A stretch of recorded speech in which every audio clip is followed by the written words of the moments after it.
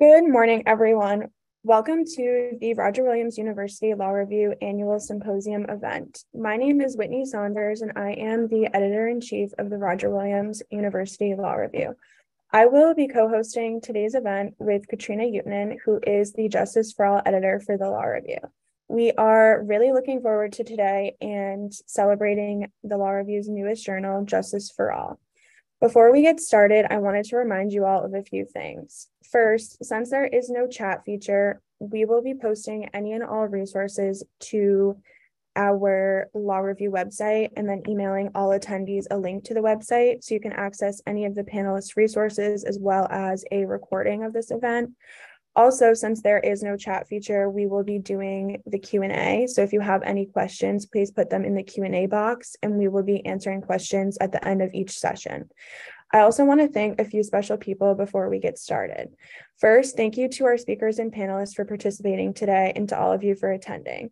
Thank you to our moderators, Eliza Vorenberg, Suzanne Harrington-Steppen, and Nicole Jaslowski, not only for moderating today, but helping us plan and organize today's event.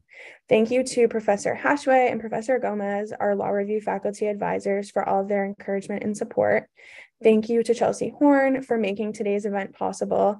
And lastly, I want to thank Professor Debbie Gonzalez for all of the support that she has shown the Law Review, not only with today's event, but for the creation of Justice for All.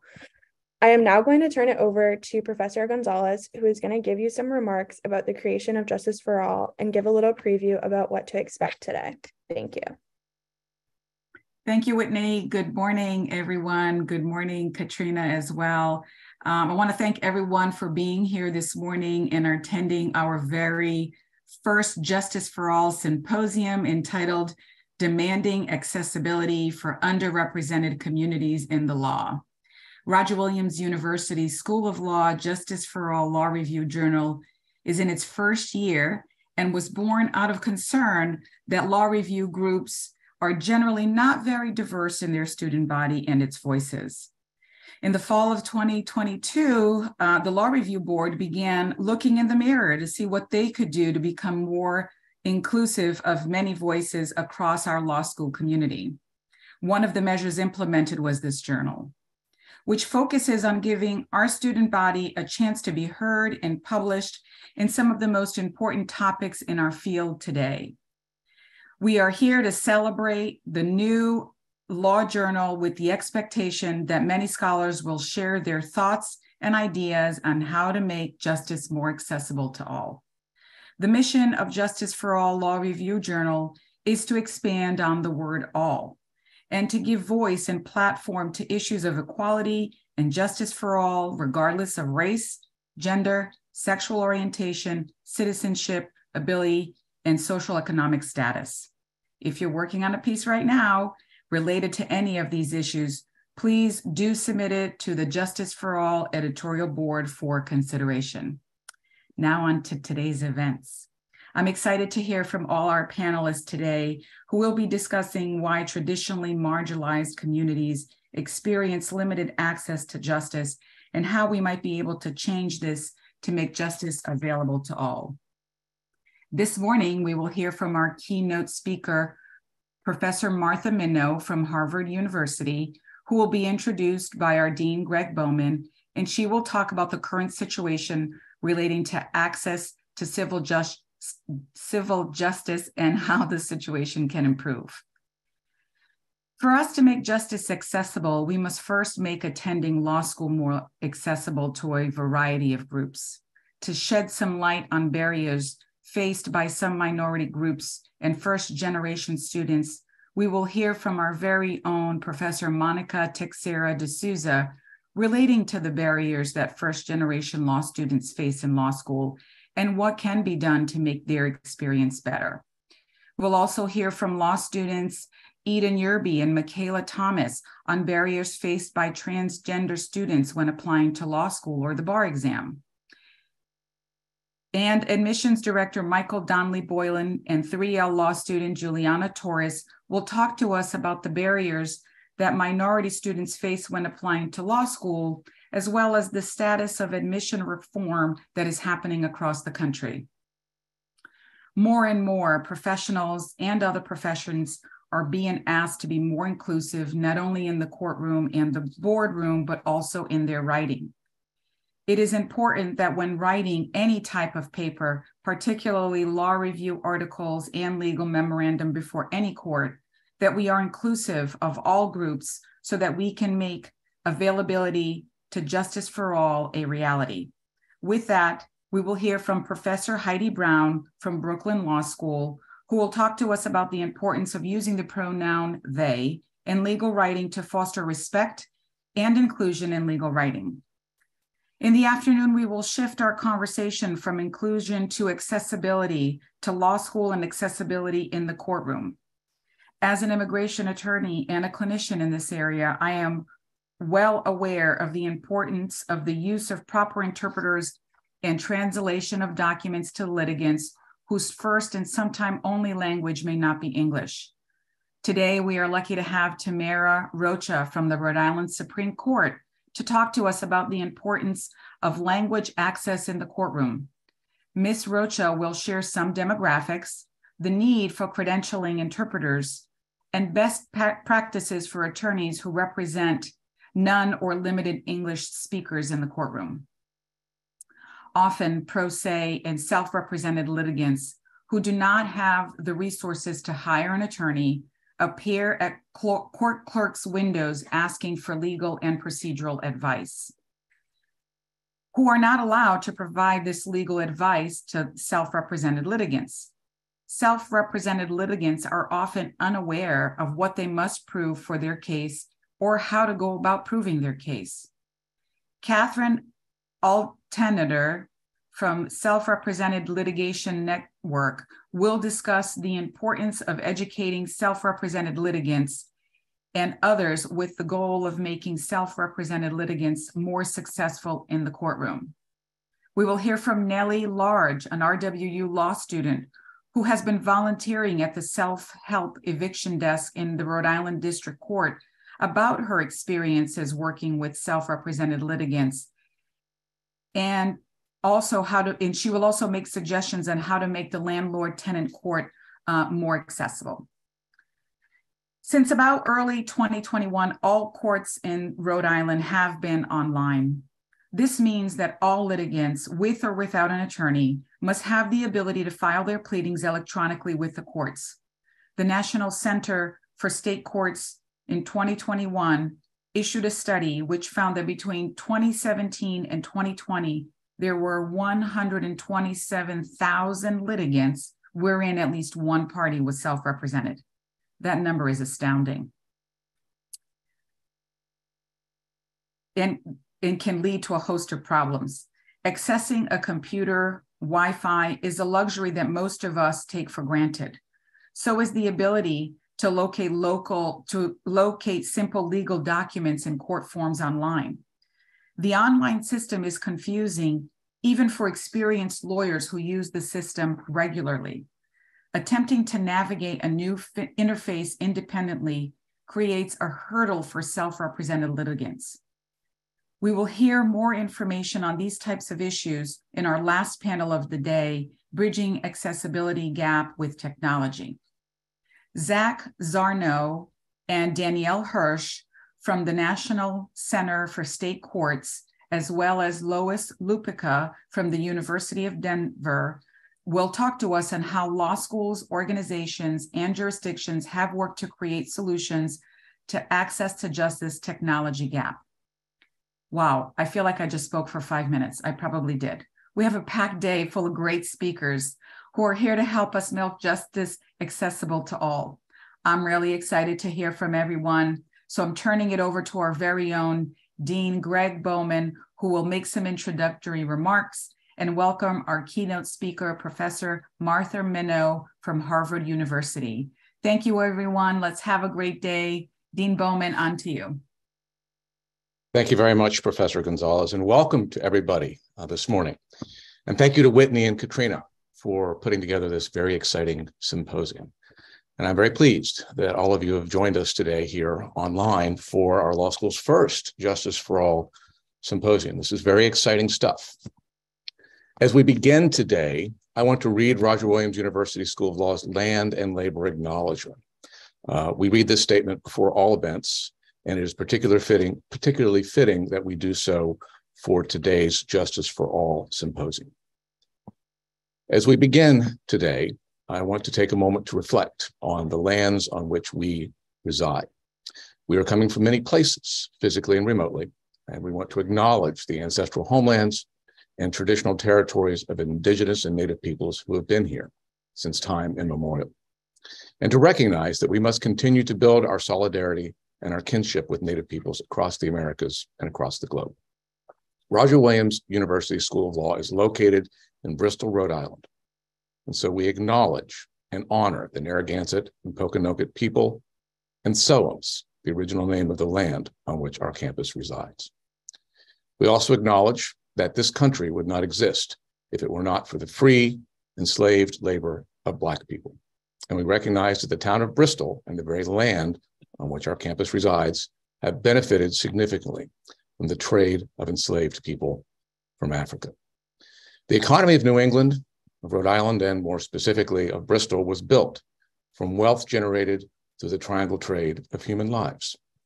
During this time of national reckoning with our history of slavery and the disparate treatment of Black people, we honor the legacy of the African diaspora and the Black lives, knowledge, and skills stolen due to violence and white supremacy. While the movement for justice and liberation is building, and we are witnessing the power of the people, many are still being met with violence and even being killed. As upholders of justice, our hope is to become agents of change for members of our society who have been met with violence, physical, mental, emotional, through our privilege. And as upholders of justice, we believe that our students, who will soon be practitioners of law, can be, and indeed already are, agents of change as well. So for those of you who are not familiar with this practice, why do we do land and labor acknowledgements? I want to share with you a statement from Northwestern University's Native American and Indigenous Initiatives, which explains it much better than I could. And I quote, "It is important to understand the long-standing history that has brought you to reside on the land and to seek to understand your place within that history. Land acknowledgements and labor acknowledgements do not exist in a past tense or historical context. Colonialism is a current ongoing process, and we need to build our mindfulness of our present participation." So folks, we are facing many challenges in our country on so many levels, politically, economically, culturally, with a great deal of divisiveness and discord. And at times such as these, it is imperative that law schools step up and exercise their power and their influence. This symposium and our Law School's Justice for All Law Review are part of that effort, but of course, only a part. Our law school and all other U.S. law schools must do more to strive for justice for all. So when some of our law review students came to me and asked for support for this new project, I gave it my full support. We all gave it our full support. It was both the right thing for us to do and the smart thing for us to do. And part of the reason it is both right and smart is that our students are the lawyers and leaders of the future. They are the reason that my colleagues and I teach. They are why we are here. They are our legacy as teachers and scholars, and it is their future that we are fighting for. So when the students came to us and asked for our help and support in shaping that future and improving that future and defending that possible future, it is always our job as law schools to say yes and to support and guide their efforts, which is what we have done. We've supported our students as they have taken center stage to put together today's symposium, and I'm very, very proud of them. All of my colleagues and I are proud of them, and I am so pleased that they will soon be my colleagues in the law. So thanks again to all of the students who have made today's event possible, and thanks again to everyone watching this event online. So now it is my distinct honor and pleasure to introduce our keynote speaker, Professor Martha Minow. Professor Minow has taught at Harvard Law School since 1981. She is currently the 300th anniversary university professor at Harvard. And for those who may not know, being named a university professor is a big deal. It is, in fact, the highest honor a university can bestow upon a faculty member.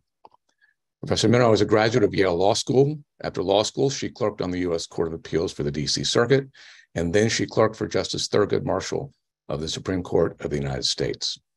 She also served as Dean of Harvard Law School from 2009 to 2017, and during that time, she strengthened the law school's public interest and clinical programs, increased diversity for the faculty, staff, and students at Harvard Law, and increased the law school's interdisciplinary programs. So in short, her career is truly impressive. She is a teacher and scholar of great talent with a remarkable breadth and depth of intellect and expertise. She has taught an enormous range of courses, including civil procedure, constitutional law, family law, international criminal justice, jurisprudence, law and education, nonprofit organizations law, privacy law, and other subjects too, including but not limited to digital communications, democracy, privatization, military justice, and ethnic and religious conflict. With respect to her scholarship, she is one of the world's leading human rights scholars with a focus on issues of race, identity, equality, and reconciliation. She is the author of numerous scholarly articles and books, including Saving the News, Why the Constitution Calls for Government Action to Preserve the Freedom of Speech, When Should Law Forgive, and In Brown's Wake, Legacies of America's Constitutional Landmark. Her public service is no less impressive. Among many other things, she currently serves as co-chair of the Access to Justice Project of the American Academy of Arts and Sciences, and she has served on the Center for Strategic and International Studies Commission on Countering Violent Extremism. During her career, she has been the recipient of numerous honors, including at least 9 honorary degrees. So I could go on and on, but I won't because, like you, I'm here to listen to what Professor Minow has to say. So Professor, or rather, I should say Dean, because once a dean, always a dean. You've earned that. Thank you so much for participating in our Justice for All Symposium today. The virtual podium is yours. Thanks for being here. Thank you, Dean, for that wonderful introduction to this whole symposium and for your support for making Justice for All really a focal point for your school, your students, and indeed this whole community.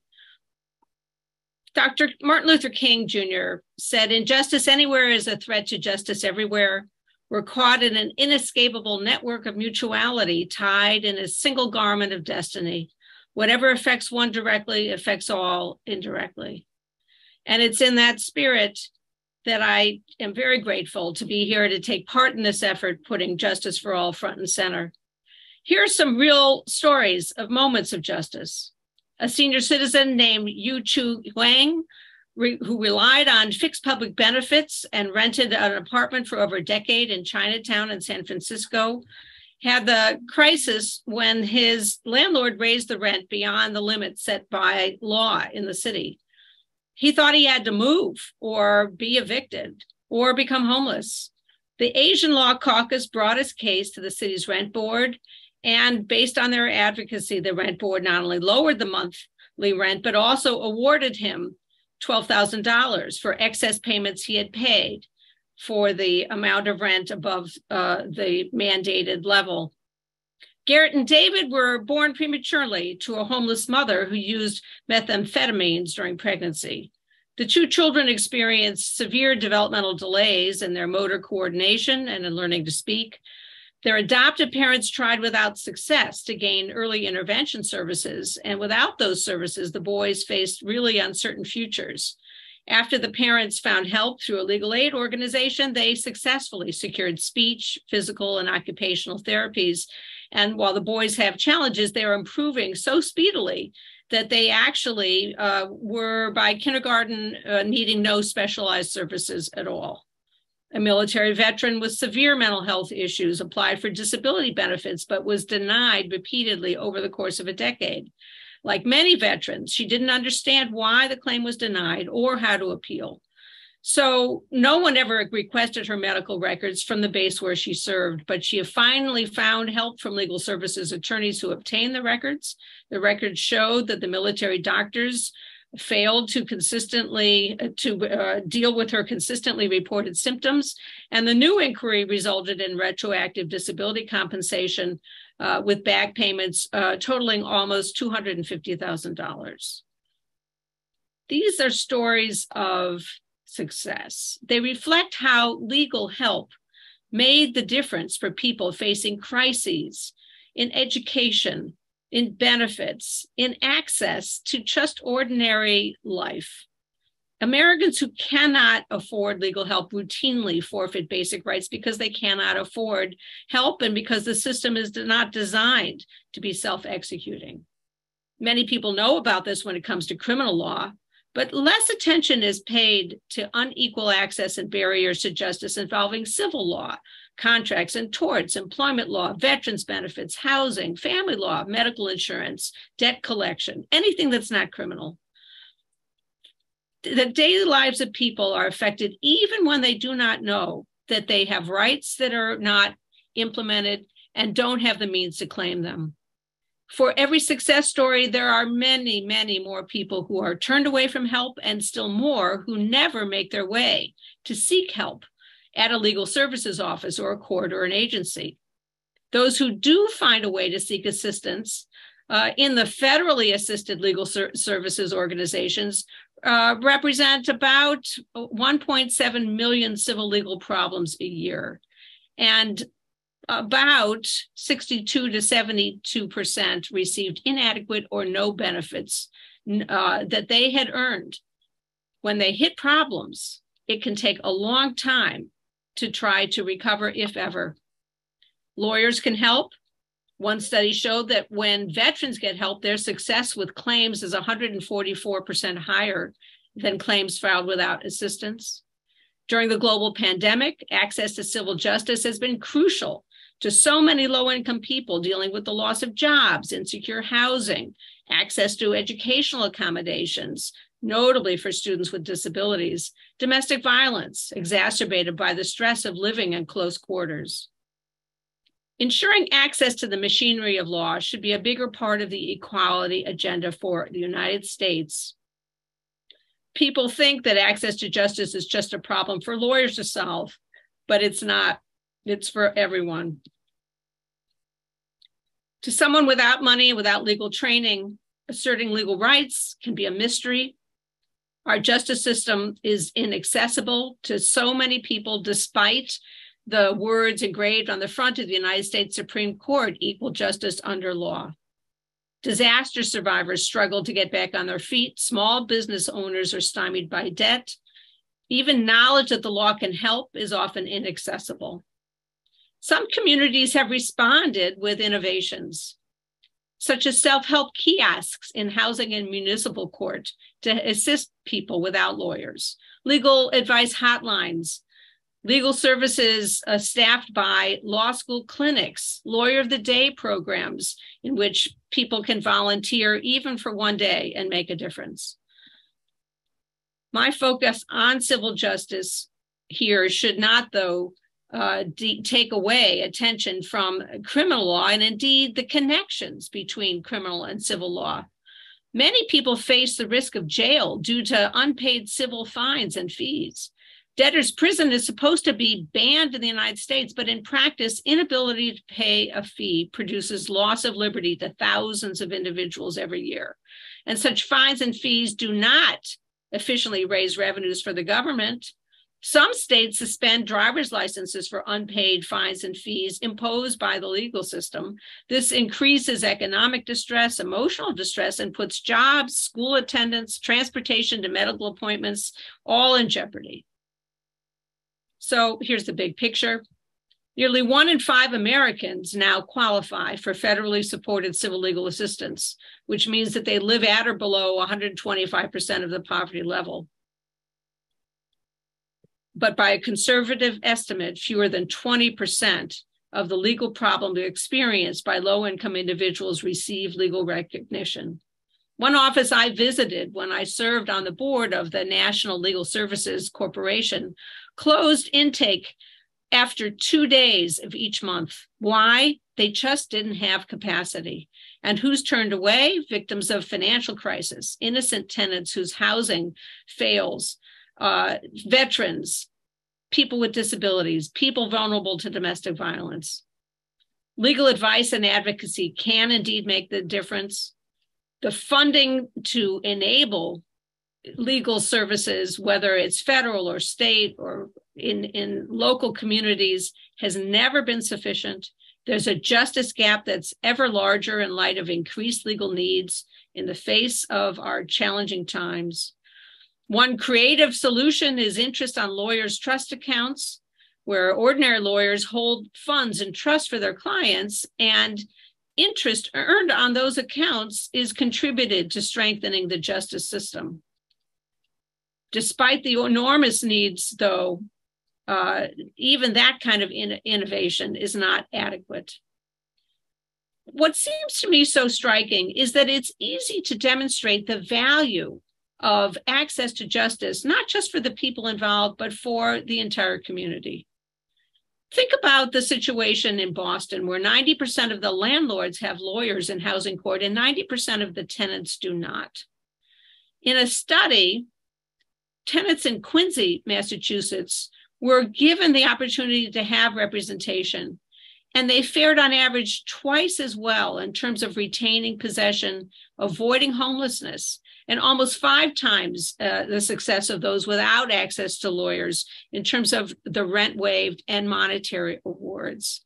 And for the landlords, it's better to have a stable environment rather than churning and having repeated evictions. The variations in access to justice across the country are stark. And there are real opportunities here to innovate and do better. There are opportunities to use technology, opportunities to integrate students, retired people. Agricultural workers, Native Americans are in particular need for legal services. Women are about 70% of the low-income clients served by a legal services program. The United States has a poor showing compared with other countries when it comes to access to civil justice. The United States is ranked 36th internationally behind other high-income countries such as Rwanda, Poland, Malaysia. We are far from the exemplar that many claim this country to be. The benefits to others are what is often not understood. For every $1 spent on legal services, Boston Bar Association found $5 is a return to the Commonwealth and savings to the foster care system, to emergency housing, emergency health care, and other social services. We all benefit, and the victories keep kids in school, prevent homelessness, domestic violence, reducing the sadness and trauma for even one child, improving health care. Isn't this worth the money? So it seems like it's obvious that this is an area where there should be public commitment. Why is it so hard? I've tried to understand myself. What are the reasons that access to justice is so far from the promise? I think there are a couple that are worth considering. One is that people don't really like lawyers. And the idea of spending more money on law and lawyers is not high on many people's agendas. But you know that we spend more money as Americans on Halloween costumes for pets than we do for legal services to support poor people.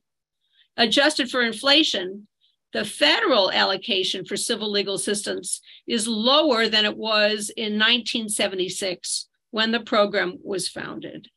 Some of the contradictory reasons for why we don't invest more in this area are worth talking about.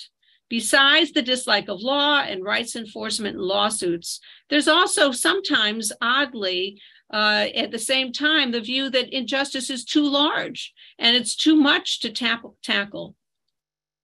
I think that the objection to lawyers is understandable and familiar. The classic author Voltaire supposedly said, "I was never ruined but twice, once when I lost a lawsuit and once when I won one." The Franz Kafka, the lawyer who turned into an author, wrote a parable called Before the Law, depicting a person told by the doorkeeper not to enter and waiting for years for the court door to open before dying before the closed door. But I think that these images of law, it really reflect not what has to be, just what have been frustrations many have experienced with the burdensome red tape, delays, and arcane language. Periodic fights over whether there should be support for legal services for low-income people come every couple of years, and shortfalls in law enforcement fall disproportionately on those who have less power and less political resources as well as financial resources. It was Justice Lewis Powell who said, "It's been correctly noted that respect for the law is at its lowest with underprivileged persons. There's a natural tendency for such persons to think of the courts as symbols of trouble and lawyers as representatives of creditors and sources of harassment."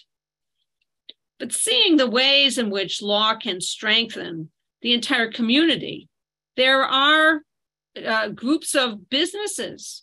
I've met with a group of the business leaders in New Hampshire, for example, who said they understood that access to lawyers and to justice were critical for ensuring respect for the rule of law upon which all of their businesses depend. Now, ironically, some people resist actually investing more on access to justice because they want more radical and more systemic reforms. I understand that. And there is this just problem called in the meantime. In the meantime, in many jurisdictions, a tenant can defend non-payment of rent by proving that a landlord has failed to live up to the housing code. But without some help, this argument is often not easy for the tenant to make.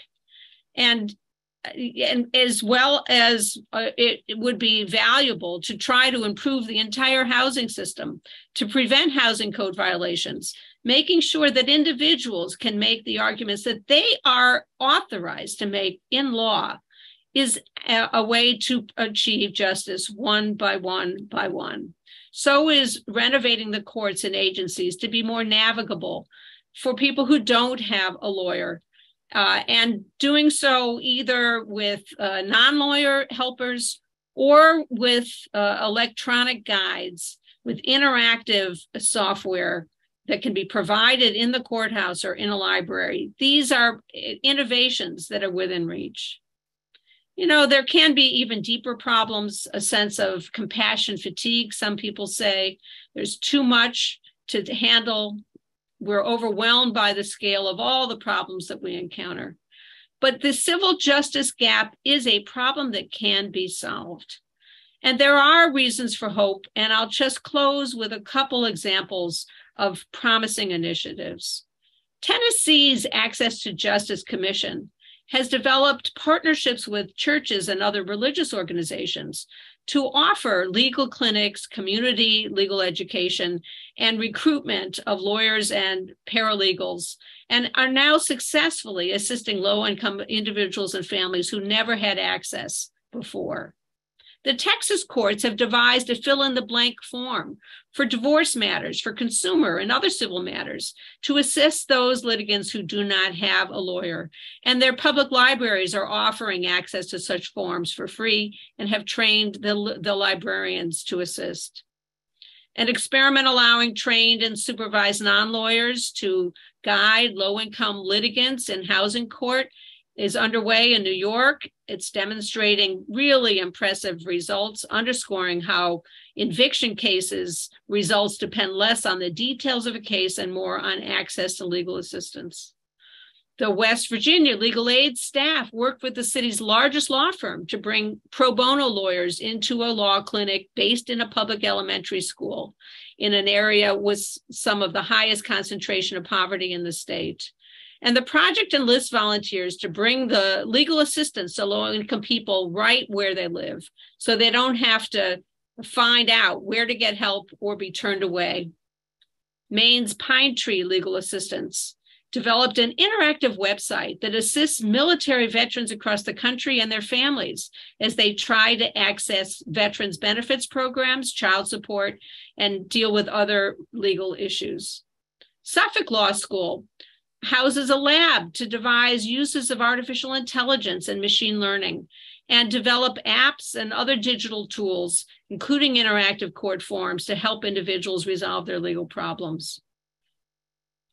During the pandemic, courts and agencies devised remote access tools and demonstrated that systems that had seemed immovable can indeed innovate and enhance access for someone who can't take a day off work to enforce their legal rights.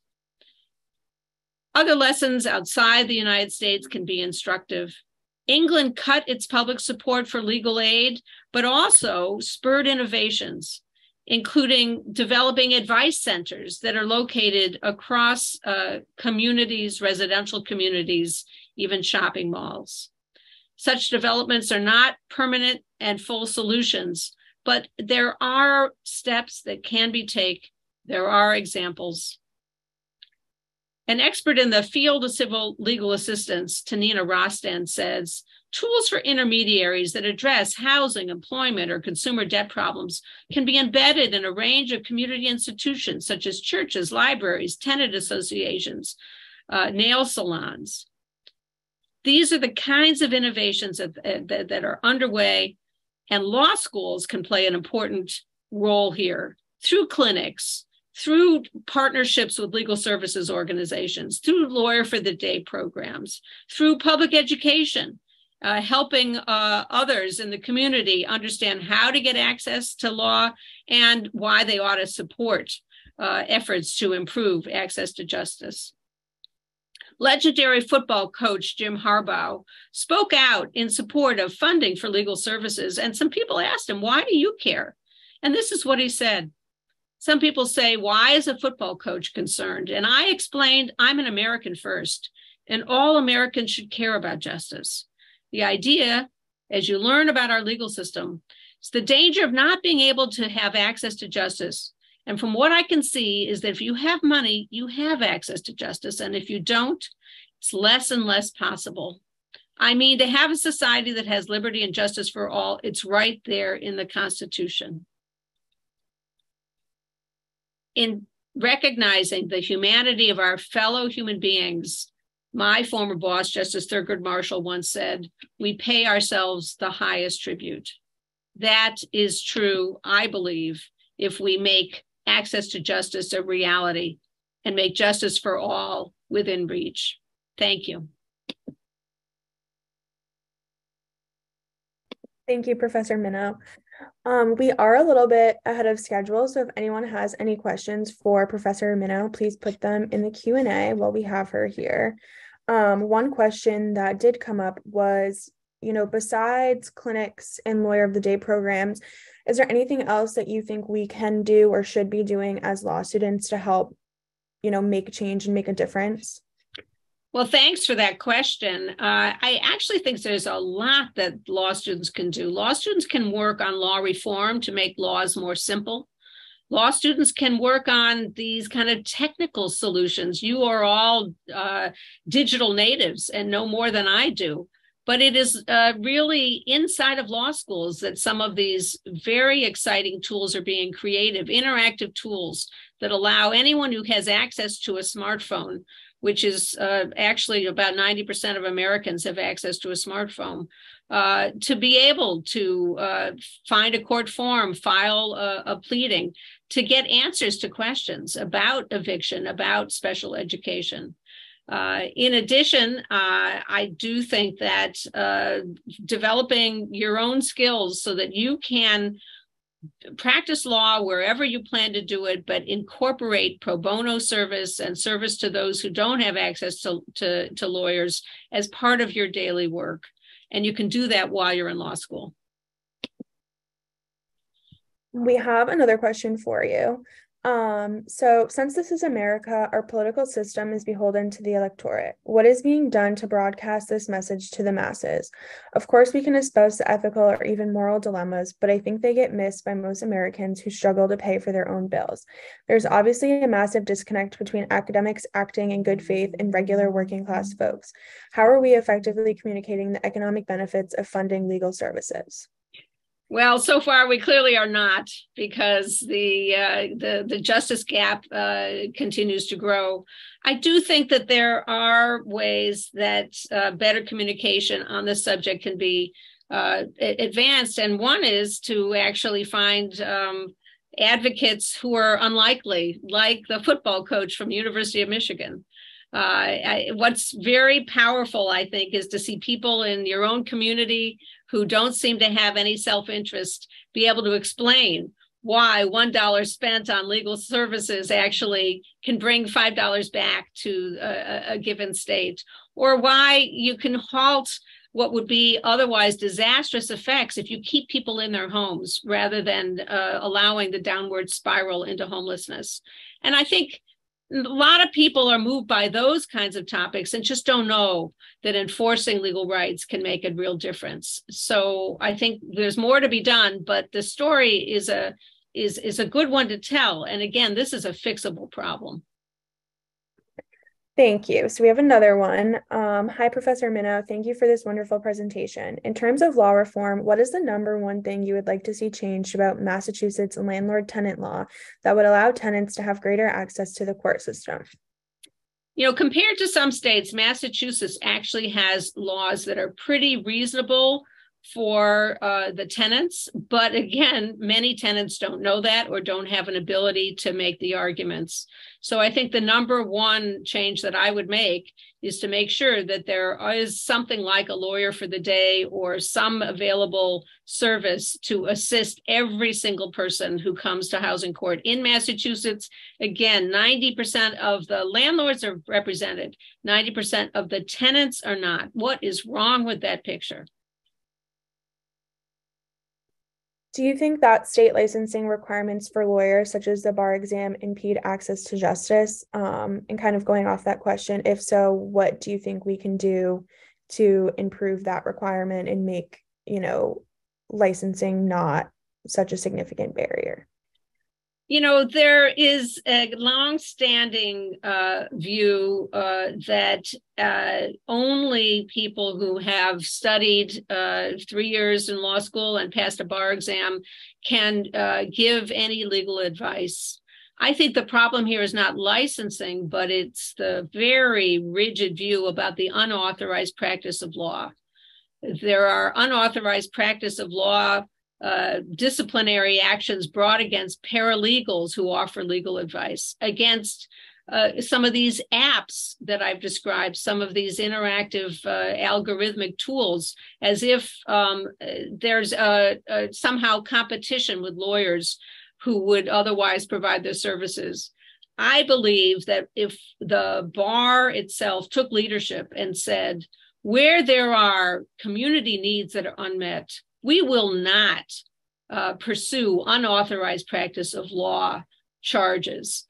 Yes, there's issues about quality and making sure no one is taken advantage of, but there can be even certification of what's reliable information, what's a reliable alternative. And as challenging as legal education is, there are many people who don't have 3 years of legal education who can nonetheless become very, very knowledgeable and effective in one specific area and become a guide for others. And the bar ought to be leading rather than resisting initiatives of that nature. Thank you. So access to lawyers is important, although it's better to not need one in the first place. How can the law shift the structural inequities so that people are not pushed into positions of vulnerability in the first place? What role does law play in distributing opportunities from the start? Well, of course, I discussed that one of the barriers to doing anything about the access to justice problem is that why do people need lawyers in the first place? And I work on many issues of systemic injustice in my own life, my own professional world. But in the meantime, why should these be at odds with each other? Some of the big challenges that you're alluding to, the structural inequality, the ways in which the economic disasters fall most heavily on those who are least advantaged, those are huge problems, and let's work on them. But in the meantime, people have rights on the books that are not enforced, and their lives could be made much better if they were. These should not be goals at odds with each other. Are you aware of any good programs to help pro se parties in appearing before administrative agencies versus in court? Any suggested actions that state agencies can take to be more accessible to pro se parties? Such a great question. I mean, and it's related to the prior one, because I do believe that if some of the agencies would make their rules and their procedures more navigable, there wouldn't be such a problem or a need for legal representation. At the same time, I do know some examples. For example, the Federal Department of Housing and Urban Affairs, HUD, actually has a legal assistance program, and very good evidence that providing that legal assistance makes a real difference, again, in ensuring continuity of stable housing. There are examples of agencies that partner with the legal departments of corporations to provide representation in administrative settings. So it's an important point, because administrative settings are often even more incomprehensible to non-lawyers than the court is, and finding a way to help them navigate what are claims and defenses is very important. Thank you. A personal question that I have for you, more and more law schools are creating courses and curriculum to help educate law students on the systemic inequalities of our legal system. What do you think should be included in those types of courses to really make sure that as we continue throughout law school and enter the legal field, that we are well-versed and educated on the issues that, many of the people that we're going to be representing are facing or have faced? Really terrific question, and I'm excited to see a lot of curricular reform. Some of it spurred by the Black Lives Matter movement, some of it spurred by COVID, to integrate inside of mainstream courses, inside of civil procedure, contracts, attention to the disparate effects of the economic inequalities, structural failures, but also of the failures imposed by the law itself. It is stunning to see that it's possible to graduate from law school and never have heard about fines and fees that are imposed by the legal system itself. But I think that there are impressive efforts to make sure that you can't get out of law school without encountering those kinds of problems. There are many, I think, specialized courses that are really powerful in connecting the dots and showing how failures to provide an economic safety net can lead to a snowballing of problems, showing how student debt itself is a product of a lot of unscrupulous practices by for-profit educational institutions and for-profit loan institutions. I think that the best thing that a law student can do to become equipped to work in these areas is to develop analytic tools to be able to actually understand empirical evidence as well as legal materials, and to be able to listen really well and be able to persuade. And developing those skills will be, I think, the critical toolkit for providing assistance, not just to individuals, but tackling some of the systemic injustices.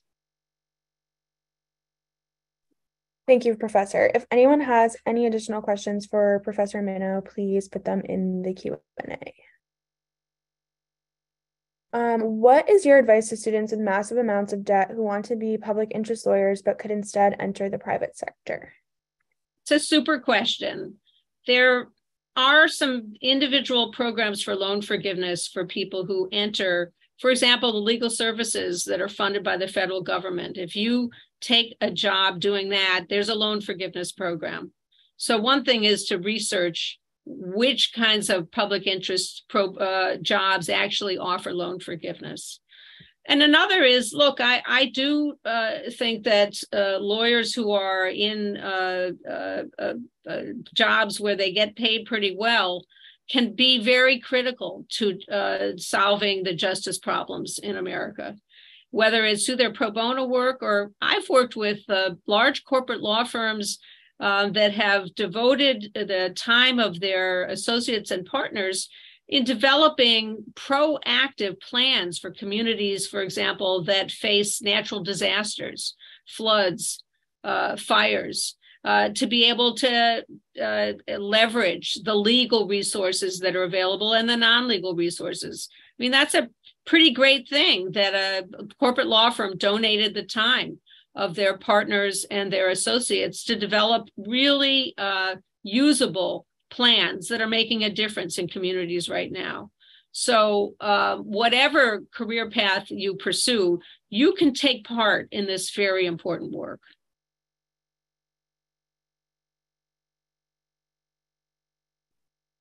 Thank you. We are going to be touching on technology later in the day, and I was just wondering if you could share your overall thoughts on how you think technology can help the justice barrier, but also how it can hurt you, because there are a lot of people that don't have access to internet or cell phones or any sort of technology. Well, it's a really perceptive point. I was visiting one state where I asked people what technology helps you access justice, and I never would have thought about this. The Legal Services Organization had created a helpline, but they were so swamped that people would be put on hold. And in a low-income community, many people said being on hold and using up their minutes was something they simply could not afford. And so I hadn't thought about a helpline as technology. I hadn't thought about the difficulties of a minutes plan for your phone. But based on this, we were able to help the Legal Services Organization come up with a system of callback. So rather than being put on hold, the individual will get a callback and not use any of their minutes waiting. There's an example of just being sensible in using technology, and above all, listening to those it's supposed to help about what the barriers are. Even people who don't themselves have a smartphone are most likely to know someone who does. And public libraries are a tremendous resource. I referred to them several times. You know, they're in just about every community. And libraries have Wi-Fi, and libraries have access to the internet. And libraries increasingly have information about accessing justice. So that's one way to deal with the problem you're describing. And another, you know, as I made reference to programs that are offered even in elementary schools or in community centers, you know, bringing the materials of justice out into the community. I know one portable public library that went into communities, you know, like a library van that would also give people, you know, the information about how to find legal services. So being proactive is one way to deal with what might be barriers from lack of access to technology. You know, if the community doesn't have Wi-Fi, doesn't have broadband, that's itself a major problem. What I'm discovering is that there's plenty of money to actually pay for it. And the problem is actually foul-ups really due to failures of antitrust enforcement and municipalities that haven't negotiated their broadband licenses with universal service in mind. So there's another topic where some lawyers could get involved and try to make a difference. Kind of going off this idea of, you know, technology, a lot of states are moving towards an e-filing system. What are your thoughts on e-filing? And, you know, is there anything that we can do as law students and soon to be attorneys to kind of advocate for having e-filing, but also still being able to file things in person, because as you just mentioned, that is a huge barrier for a lot of people. Well, totally. And, if you have access to a smartphone and you can take a photograph of the mold in the apartment and submit that, rather than having to hire a lawyer, find a lawyer, put it into a document. I mean, it's within reach. We know how to do this. We're doing this in other domains. Why can't we do it in the legal system? I think that for my money, actually having promising innovations and then pointing to it is a way to make advances. People say you can't do it, you can't do it, you can't do it. Well, show people it can be done.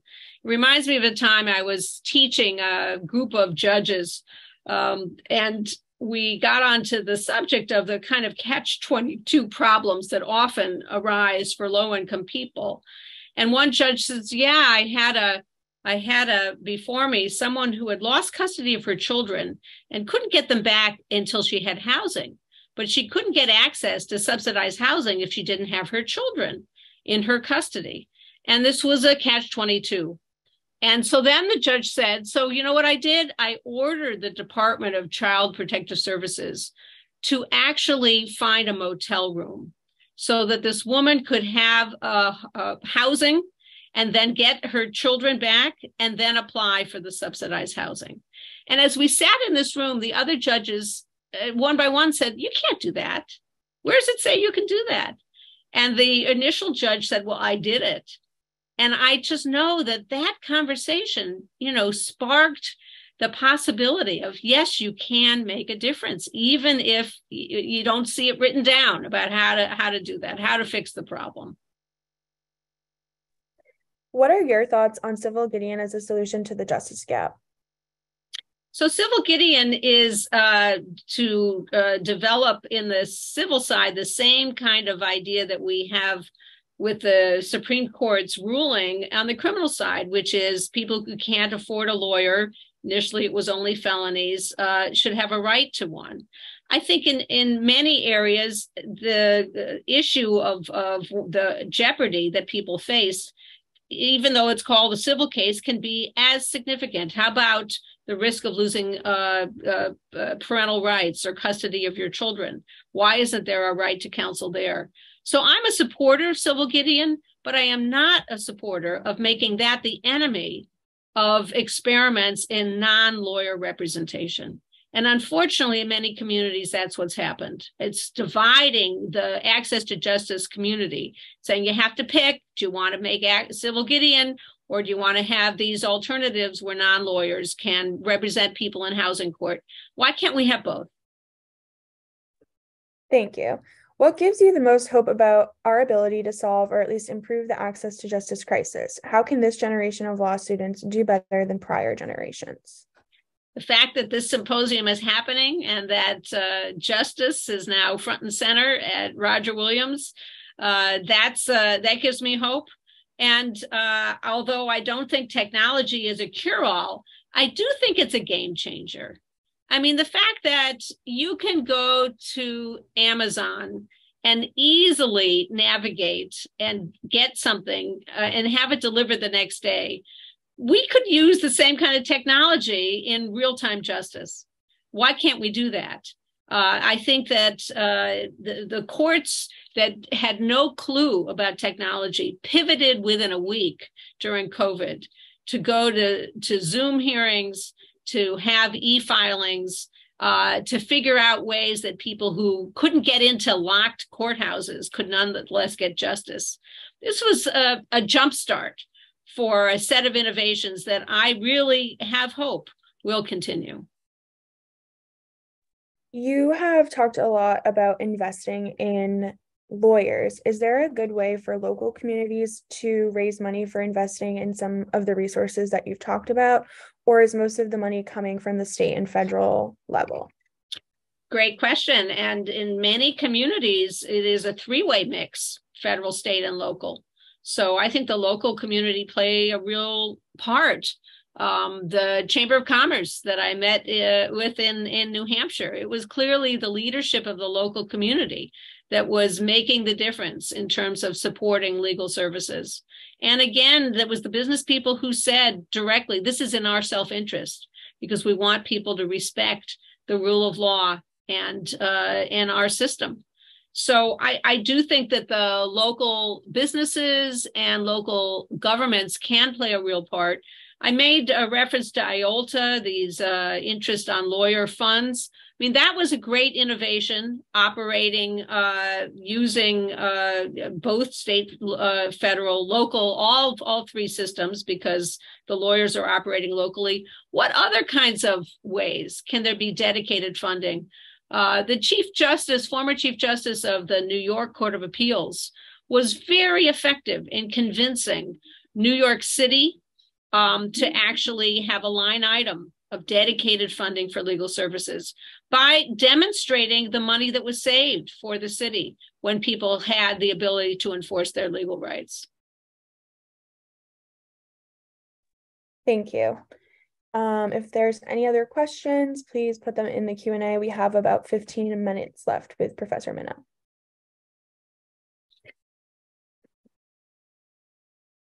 Well, let me ask a question back. Have you explored the possibility of making your law journal available to non-lawyers? Because if you do, there might be some ways to use that as a vehicle to communicate the kinds of topics that we're talking about to people who don't normally know about them.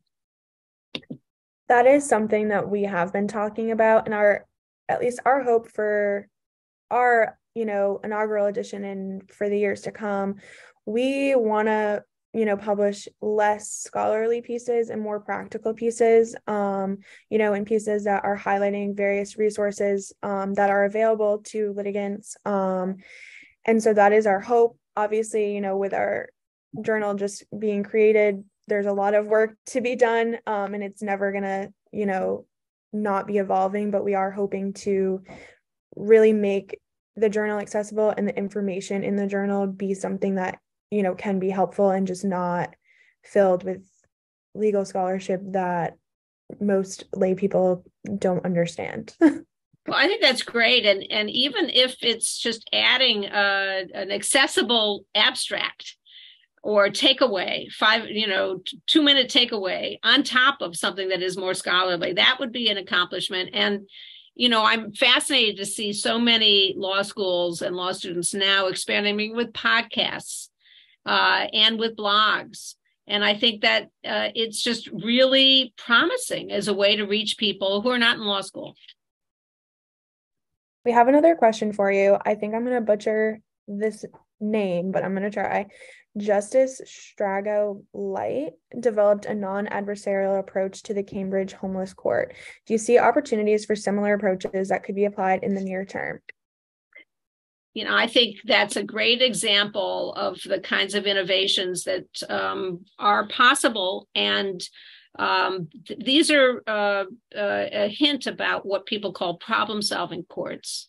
And there's a growing number of them where, nobody is benefited by just the adversarial arguments that don't solve the problem.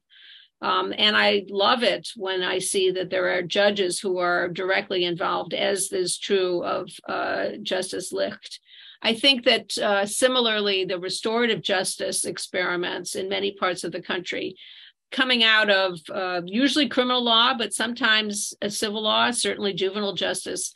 There are other examples where non-adversarial approaches depend on everyone explaining what their perception is of the problem, and also everyone explaining what they can do to solve it.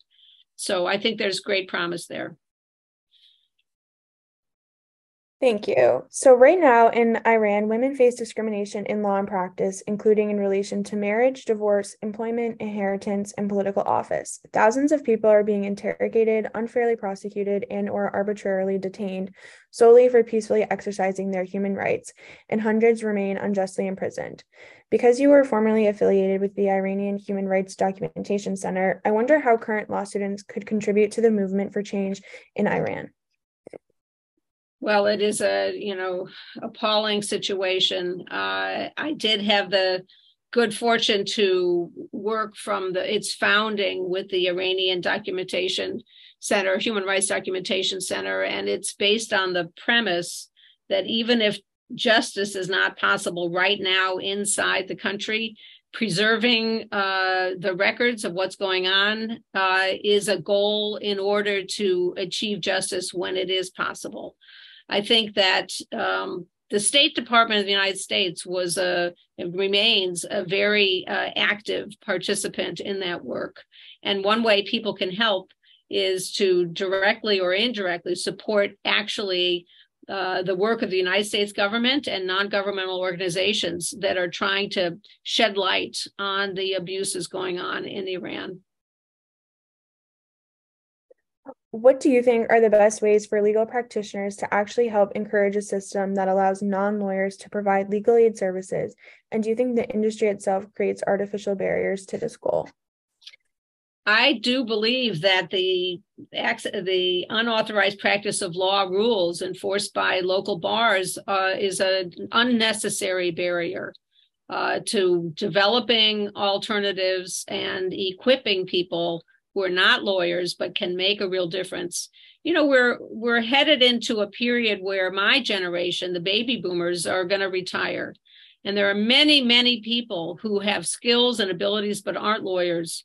And with some training could be very valuable guides to people in housing court, dealing with domestic violence, navigating the Veterans Administration. And I think that the experiments that range from the Housing Court Navigators program in New York City, experiments in Utah, experiments in certification of a role, or simply immersion in training for a week, even a day, can provide someone the ability to help others work their way through a bureaucracy. So I think that the bar can lead. I think that law schools can lead. I think that one way to lead is to come up with a better word than non-lawyer. It's so legal centric to imagine that they're lawyers and then everybody else is a non-lawyer. There are people who can become civic aides to make justice real, and partnering with individuals who are not lawyers so that they can get that knowledge. That's one reason I asked you the question about finding ways to share what you're doing in the law review to people who are not lawyers. Finding ways that we can share the knowledge that lawyers have would overcome what are artificial barriers to knowledge. As a 1L and a first gen, a lot of law school is very foreign. I know that a lot of journalism schools are filling in the void left by local newspapers disappearing. Do you have an idea of what a law journal would look like that is more accessible to the ordinary person? This is, I think, a great direction to actually challenge your law journal. I think that one of the messages my parents said to me when I went to college was, please don't come back unable to talk to us. And that just hung in my mind over and over again as I was learning all kinds of jargon. So I do think that it's just a really good practice to constantly be thinking, how can I explain this to my grandmother? How can I describe this problem and this solution and this technique to people who are not lawyers? And I think that is, if you put that front and center as an element of your law review, that's a skill that will serve everybody very well for life. And our last question for you, can you talk a bit about your work with the Academy of Arts and Sciences? Is there access to justice work continuing? Thank you for that.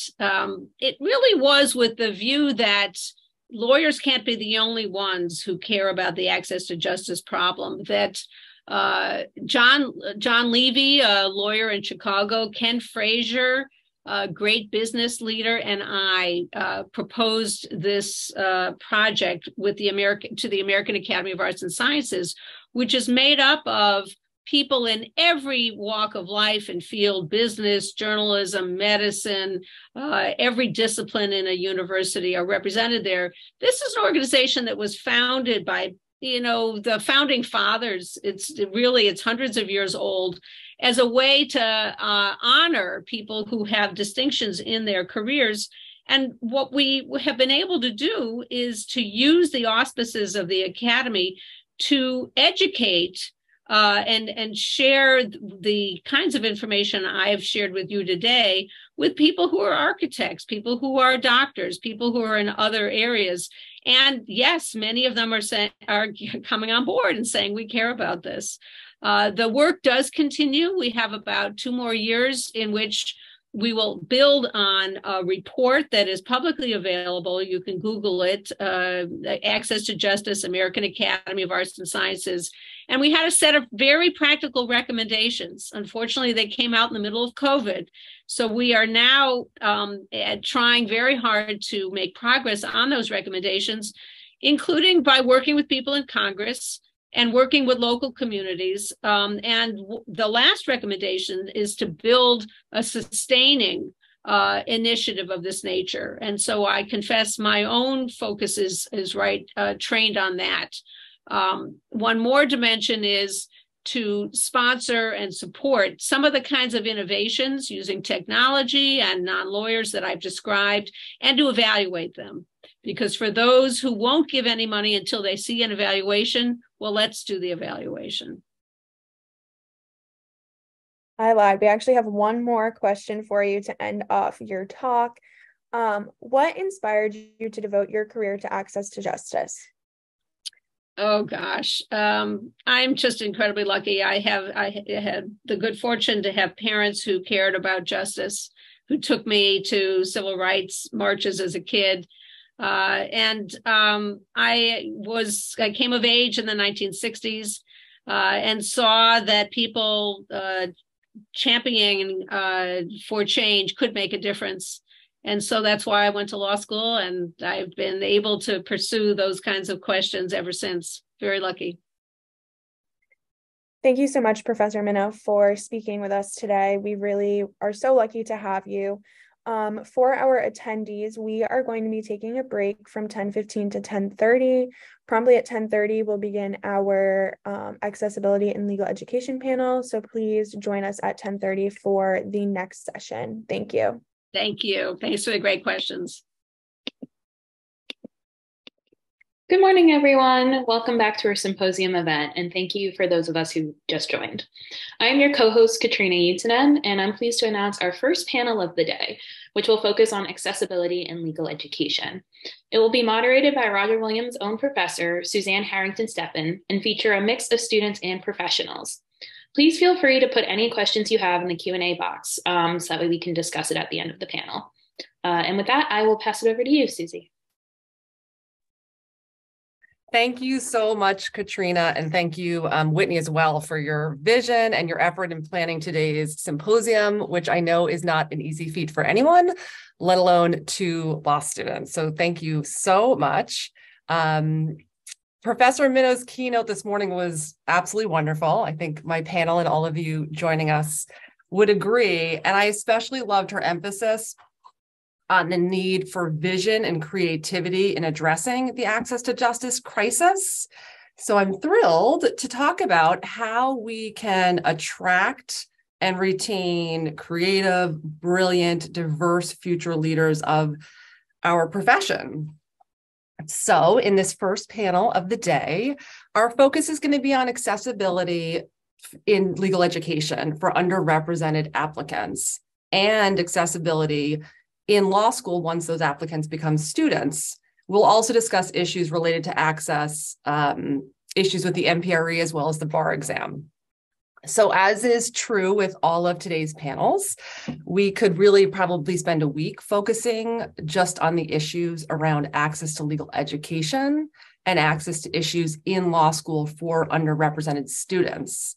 So just as a disclaimer, our conversation today will really focus on the professional expertise and scholarship of our panelists, as well as their lived experiences. You know, by no means do I suggest that today's panel represents the full diverse array of perspectives and experiences around access to legal education. So I'm going to briefly introduce our panelists, and then when I'm done introducing them, I'll have each of them discuss the perspective that they bring to today's conversation. So Dean Michael Donnelly Boylan is the Associate Dean of Enrollment and Strategic Initiatives at Roger Williams University School of Law. He has become a leader on issues relating to the inclusion of lesbian, gay, bisexual, and transgender students in legal education. He is a member of the Law School Admissions Council Board of Trustees and chairs the Schools and Candidates Committee. He has been a member of LSAC's Diversity Committee, Services and Programs Committee, and Test Development and Research Committee. Professor Heidi Brown is a law professor at Brooklyn Law School. Professor Brown just released her third well-being book entitled The Flourishing Lawyer, a multidimensional approach to performance and well-being.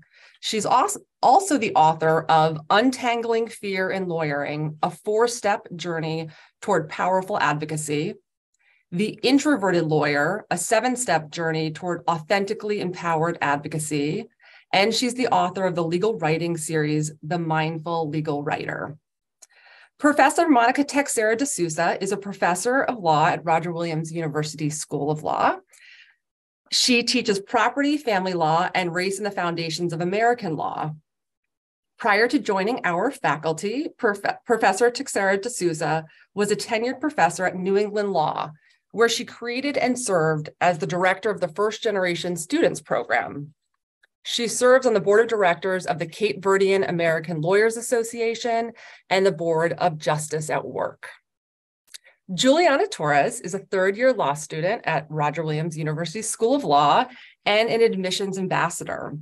Juliana has been invested in fighting social justice issues her entire life and is excited to use her law education to uplift her community. Michaela Thomas is also a third-year law student at Roger Williams University School of Law. Michaela currently works as a law clerk for Motley Rice. Before law school, Michaela was in plaintiff's personal injury as a senior litigation paralegal.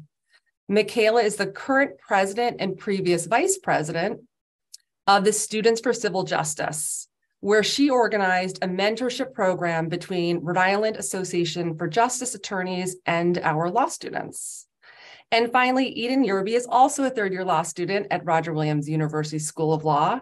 Eden plans on pursuing a law career in environmental or land use. She is passionate about diversity and inclusion and serves on the Diversity and Inclusion Steering Committee, as well as the LGBTQ+ subcommittee at Roger Williams School of Law. So with that, I will let each of our panelists, again, describe the unique perspective that they bring to this morning's conversation. So I'll start with Michael. Thank you, Susie. Welcome, everyone. My name is Michael Donnelly Boylan. My pronouns are he, him, his. And I will also say I should probably update my profile online. I am no longer a member of the Board of Trustees of LSAC. I phased out about a year ago, and why that's important is I no longer have a fiduciary responsibility and can speak my mind, which is particularly helpful in these kinds of situations. So I'm a first-gen queer wannabe law student. One of the things that makes me different than probably almost anyone you're going to hear from today, I am not a lawyer. I come at this from the perspective of a first-gen student who has always wanted to be an attorney. But as I say, first-gened myself out of the process. I arrived in college at Notre Dame with very little information, and frankly was surrounded by very, very few first-gen programs. First-gen students and first-gen programs weren't even a thing. I took the LSAT because one of my friends told me I should. I got a score that I thought was really lousy because most of my friends were heading towards Ivy League law schools, and I assumed that my score was pretty poor. And in fact, it's actually a really good score. I wasn't sure who to go to for information, and I was getting really bad information. So this is my perspective of what I bring to the table is I work really hard to try and level that playing field and demystify the process as much as humanly possible. I know what it's like to not think you can afford this.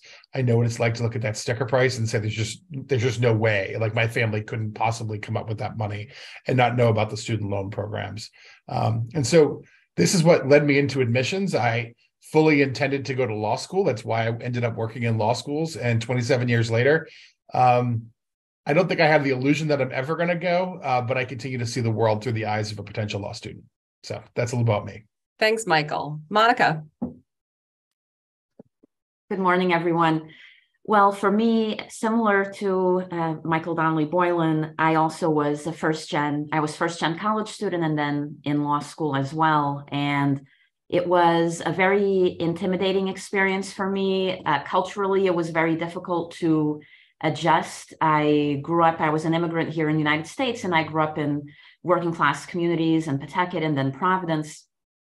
And I went off to schools where I wasn't able to find many other students who had similar backgrounds. And one of the things that has become important to me over the years is to emphasize that I actually am quite aware of all the privileges that I had. And so I feel as though I'm a very privileged member of my group, even within those who are of the first-gen identity. And so for me, it's become almost a personal passion in my academic life to really point out to people that on paper, I can meet all of these boxes. Yes, I'm first gen. My parents worked in factories. They didn't have more than a high school education. But in a lot of other ways, I had so many advantages. And so for me, my concern is, what about all of those other young people, children, students, et cetera, who are less fortunate, less advantaged? What are the opportunities that they're getting? Because I think if it was so hard for me, I think it's even harder for others. And that is what I really became aware of in the second, part of my life now, working in law schools, no longer as a student, but now as a professor, and basically having many students over the years coming to me with their own stories and with the feelings and emotions that they had being in the setting, not feeling like they belong, not feeling like they were able to adjust to some of the norms and some of the expectations. And so that's hopefully what I will be able to bring today. So thanks so much. Thanks, Monica. Heidi. Thank you so much for having me today. I'm so happy to be here. Similar to what others have said, I went to law school. Well, I went to law school straight out of college. I was 21 when I stepped into my first law school classroom, and it was at the same university. And I loved college. I thought law school was going to be exactly the same educational experiences as college, but we all know that's not true. I grappled with extreme anxiety, extreme public speaking anxiety throughout law school. And I also felt that everyone seemed to understand this secret code or this language or vocabulary. And I felt like I had no idea what was going on, but I also was terrified. I was afraid to ask. And I got through law school fine, not great. I didn't excel in law school. But I got a good job, but really for the next 15 years of my career, I grappled with and struggled with extreme performance anxiety. So when I became a law professor, thankfully, I teach legal writing, and I grade anonymously. And every semester or every assignment, when I reveal my grades, it blows me away that my top grades every assignment are the students who are the quietest in the class and who aren't the ones with their hands in the air.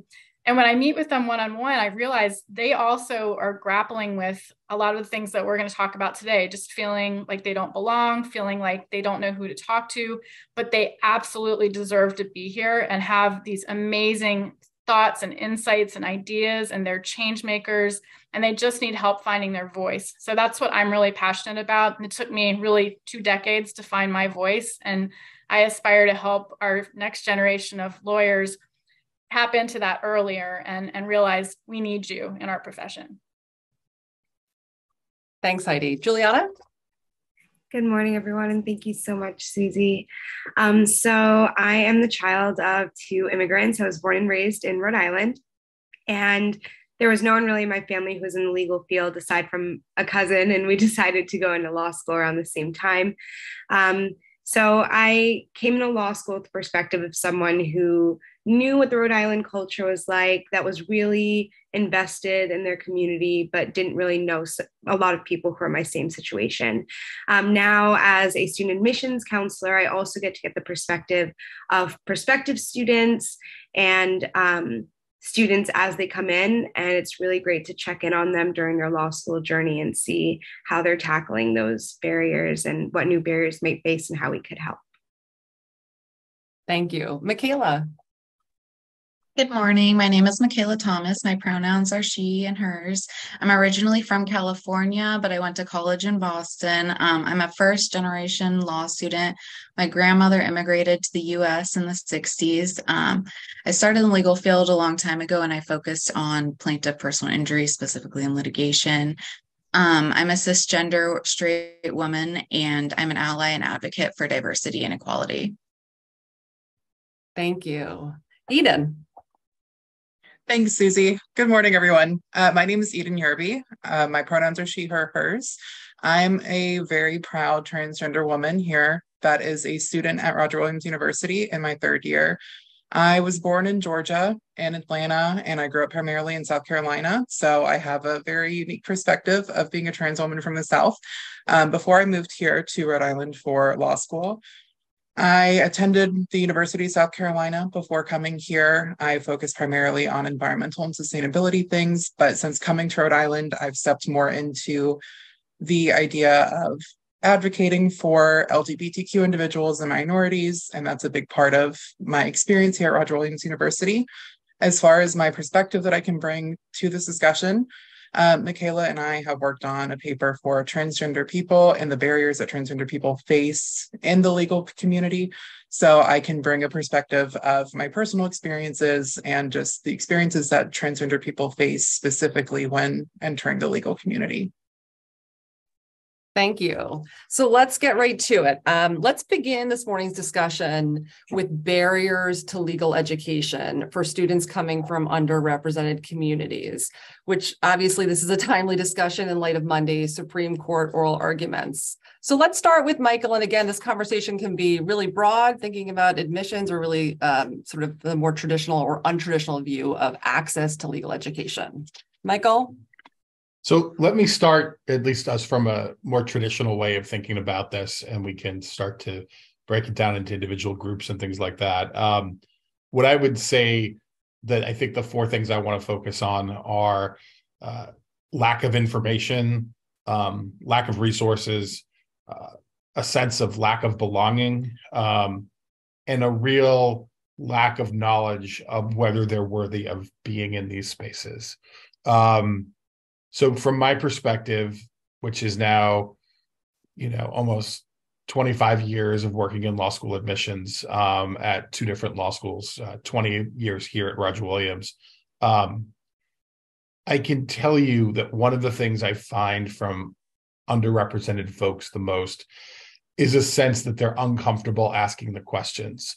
They're not even sure whether it's appropriate to ask the questions because they're afraid that everyone else already knows the answer. And so I find oftentimes my job is to make sure that people feel comfortable asking the question. And it's ironic because the folks that are comfortable asking the questions, or I should say are asking the questions, carry with them a lot of privilege, but the students that have less privilege feel like they don't have the privilege to ask the question, if that makes sense. Some of that comes from a lack of family connections.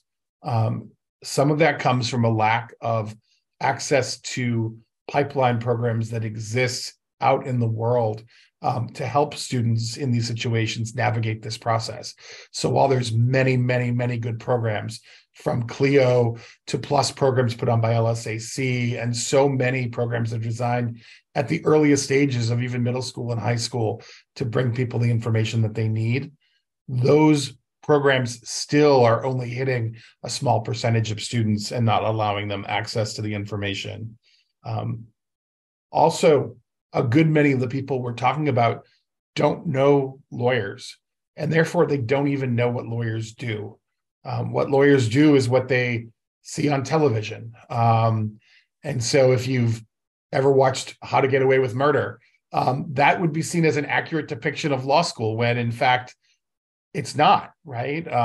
When people were of my age were looking at it, it was all about LA law. And years later, it was the practice. And what TV shows is what lawyers do. And as we all know now, lawyers don't spend the majority of their time sitting in a courtroom. At least most lawyers don't. And so the perspective is skewed, and there's a lack of understanding about what they can do with their law degree, and how that law degree actually could be a quite powerful tool to change their environment, to change their world, to change their families' lives. Resources, very similarly. This is an extremely expensive process.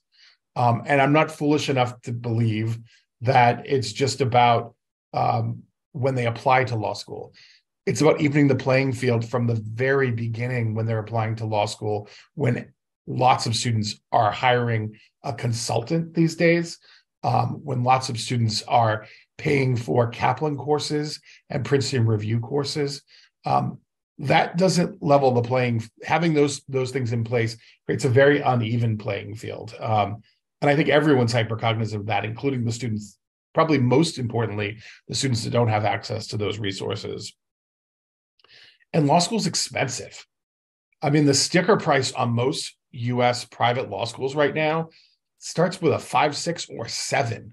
That's an awful lot of money. And that is an amount of money that if you don't have parents that have made 6 figures consistently in your life, blows your mind at the idea of how you could possibly afford it. And so you don't even ask the question if you can, because you know you can't, despite the fact that there are some programs in place and scholarship programs and things like that, but you don't even believe that that is a possibility. And we hear that all the time in my office. And so much of what we do is trying to educate students on the resources that are out there that help to lower those barriers. You know, students who come from first-gen backgrounds or more underprivileged backgrounds carry a lot of student debt before they even walk into this process. They've already borrowed pretty consistently throughout college at a level that many of their peers have not. And so again, when they look at those numbers, they're already looking at what they see as a student loan bill that already seems like they can't afford it. So it's hard to think about adding more resources or more money to that. For these students, it's not just funny money. I know for many of the people I knew in college, and even some of the students I know here at Roger Williams, it all just seems like funny money. And I mean by that, there's no understanding of what that amount of debt means. When you don't have as much money, you understand it more than most, that those numbers are real, and those numbers are really can be life-changing in a negative direction. There's a real sense of, will I belong in these spaces? I think anyone who's coming from a background that makes them feel othered in a community is thinking about different things than my traditional applicant is looking at. They're asking us questions that are just different. They're asking us about how they're going to be perceived in a classroom, how they're going to be perceived by the classroom, by their classmates, what rights they may have as a student that are going to be different than other students. I'm sure later on we'll talk about things like, what does the healthcare cover? And does it cover my specific needs as a student?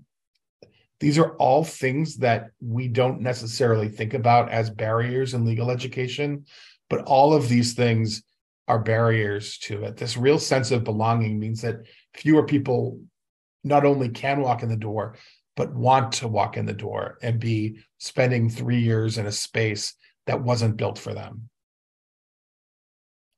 And finally, I think a lot of applicants struggle with, can I even get in?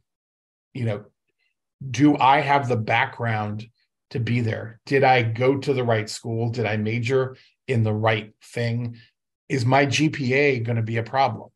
For many, many first-gen students in particular, their first semester of college, first year even or more of college, is a true adjustment.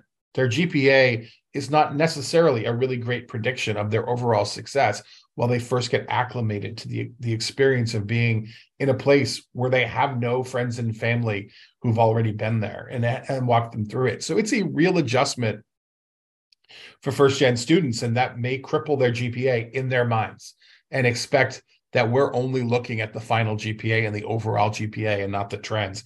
That's the kind of information that I think creates real barriers. Now, I'm going to talk about the standardized test, I know, and I will talk about it more in a little bit, but the LSAT itself is its own barrier, whether that's the courses, which we've already talked about, or whether it's just the idea of a standardized test in this day and age when so many colleges, undergraduate institutions have moved to test optional. This, for many students, is the first time they've taken this kind of test with this much pressure. So those are my early thoughts, Susie. Thanks, Michael. Juliana, can you tell us from a student's perspective, what are the barriers to getting into law school and deciding to attend, as well as what you're hearing from prospective students in your role as an admissions ambassador? Of course, Susie. I think Michael, excuse me, it's that time of year, I guess. I think that Michael hit it on the head when he spoke on resources and belonging. For a lot of students, when you're going to law school, you're already thinking about working. You've probably worked all through undergrad. And so personally, and from what I hear from prospective students, is that covering your own study materials for the LSAT, covering your own applications can be such a burden. The sense of belonging, when you're from a background that doesn't match the majority of your peers, especially being in a predominantly white institution as a student of color, it can feel really difficult to fit in. And especially because you see people form those really tight support groups, and those are really needed to get through law school. But you're also struggling through making this new support group here with these people that share your experiences and trying to split your time back home. For a lot of students of color, they have a lot of responsibilities back home that a lot of their peers might not share. That is a concern that I hear from a lot of prospective students, and something that I personally went through as well. Something as little as going to the point of belonging, something as little as I got in trouble a little bit when I was younger, and now I don't think that I can apply, or I've had some bad experiences with the police or the law, and I don't know if I want to make a change in that field, and not knowing where or which area of the law someone can really find their niche and make the change that they want to see. These things aren't really expressed to students that are looking to go into law school. And I feel like those barriers, resources, and belonging are two of the biggest that I personally experienced and that I hear from prospective students. Thank you. And Monica, I know Michael Donnelly Boylan just mentioned some first generation barriers, but I'd love to hear more in terms of your personal experience as a first gen law student, as well as your research and scholarship in this area.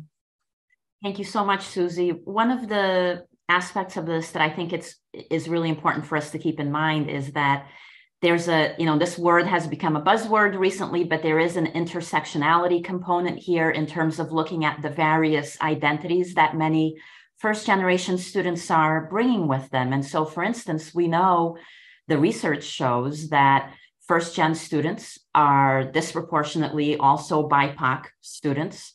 They are disproportionately likely to come from a lower income background. They are likely to be older. They are more likely to be caretakers for children, other family members. And so when we think about that juxtaposed with the model of law school that has traditionally, historically been the model, where you really are expected as a student to almost check out of your life for 3 years, well, that's not a possibility for people who are grappling with all of these various obligations and commitments. And so when we think about wanting to have a legal profession that is actually representative of all sectors of our society, we need to see if we're making it possible for all of those individuals to actually enter this field, right? So that's one thing I would say. The other, and it ties back to what others have already said in terms of the access to information that different individuals may or may not have. The research actually demonstrates that as much as 60% of undergraduate students who are considering a law degree, they report that their primary source of information is a parent or a relative. Okay, well, how do we address the fact then that our first generation students, by definition, are not going to have that parent or family member who has had this experience. And so it's not surprising then, or it shouldn't be surprising, that fewer first-gen students would consider this as a viable pathway. And, you know, I say this as someone who was in the Upward Bound program, and I know Michael Donnelly Boylan is familiar with the TRIO program. Some of you may or may not be, but these are programs that are intended at the Upward Bound, at least at the high school level, to let first generation students know exactly what's going to be expected of them in the college setting, helps with applications to college. But that level of support is not typically going to be present for that student once they're already in the college setting, now looking at graduate schools. So what are we doing again to try to provide that continuing support for this demographic? I think that's important. The other piece is transparency. You know, two other panelists so far have talked about the cost, right? The sticker price. And it's interesting, when you've been working in law schools for a while, you start to realize that the sticker price is not always the actual price that a student pays. First-gen students don't know that for the most part, okay? What many students are doing these days is they will get an acceptance letter. And I'm saying that to everybody now who's listening, because everybody should know. You get an acceptance letter and you're told this is what you're going to have to pay. Okay, great. What does the other acceptance letter say to you? How much do they want you to pay? Can you use one school's offer against another school to try to get a better price? Yes, you can. And oftentimes it is the students who may need those resources the least, who have, again, others in their circle who tell them this is what you need to be doing to try to negotiate basically a better deal for yourself. So I think at every stage we need to be transparent. And it's even something as small as, and this is an experience that I had as the director of this program at my previous institution, where there was an event for incoming students. It was basically an orientation event. The student told me later she did not attend because she was not sure what she should wear to that function. And there are all of these anxieties sometimes that are associated with just the not knowing what the expectations are. And so the more transparent we can be, the more we can help these students to feel comfortable on day one, to eliminate those anxieties. Thanks, Monica. Eden, can you discuss the specific barriers faced by the trans community in taking the LSAT and applying to law school? Thanks, Susie. And yes, of course. So bear with me a little bit. I'm going to be a little bit more technical than my co-panelists right off the bat. So transgender people face many barriers outside of the context of applying to law school, just in existing. But specifically within applying to law school, the issues start before they even get into the doors of whatever law school they hope to attend. Whenever you start applying to law school, you have to register for an account through LSAC, who's the organization that administers the LSAT, which is the law school admissions test that every student has to take in order to actually apply to law school. When a student is able to make their account, LSAC has made some progress where they allow students to use preferred or chosen names on their account in addition to their legal names. However, the problem comes when you're actually registering for the LSAT test itself. In order for a student to register for the LSAT test, you have to use your legal name, which is, in some cases for transgender students, not the same as your preferred or chosen name. So in order to actually register the test, you have to put that down. You have to input your gender markers and everything like you do for typical forms. And those gender markers are typically only going to be male or female, and they don't allow for any sort of variations in self-identification. The big issue comes when it's actually test day, though. So on test day, LSAT requires that applicants and test takers have two forms of government ID, and these are photo IDs, and they have to match identically to the name that you've used for your LSAT registration, which is your legal name. If you're a transgender individual, a lot of times you don't present as your birth sex or in accordance with your legal name. And within the acceptance terms that every student has to accept in order to take the LSAT, there are certain subsections that say that the administrators who allow you into the actual tests are the people that make the determination if you are who you say you are with your government identification. So if you come into the LSAT exam hoping to take the test, already nervous because it is a very stressful examination, you have to hope that if you are presenting as your true self, as your preferred person, that you're not going to have an administrator who will reject you based off of any difference from your photo identification, or you have to suppress your identity and go with your legal name and birth presentation for the examination and suppress yourself. And the problem there is that there's no way for an individual to appeal this decision that the administrator makes when you're going into the examination. Within the terms that you accept, LSAT specifically states that there's no appeals process, and any decision that the administrator makes is a final determination. So the student could potentially be out the $150 that you have to pay to actually take the LSAT test, traumatized from the whole event, and you didn't actually take the exam, and now you're having to potentially start this whole process all over again if you can pull yourself up and bring yourself to do it all again. Now, assuming that the student has made it through taking the test, we can go on to actual admissions. So the LSAC also is where students put all their information together and compile all their application materials and send it off to whatever law schools they would hope to do. In the United States, there's roughly 190 ABA accredited law schools. There's no standards for what law schools ask on applications. They can ask anything that they want. They can put it in any format that they would want to. And there's no requirements for what they ask you. So some law schools, just like with the LSAC, only offer 2 gender markers for when you're doing applications. They typically only allow you to do your legal name. Some law schools will allow you to have a preferred name. So there's different variations within the actual admissions process where students can potentially disclose their transgender status, because a lot of the issues for transgender people are numerous accounts of forced disclosures of their gender identities. And part of the process with admissions is students getting in contact with a lot of admissions officers to potentially get more information on the climate of the actual law school, of the surrounding area, to make sure that it will be a safe environment for them while they're undergoing their legal education.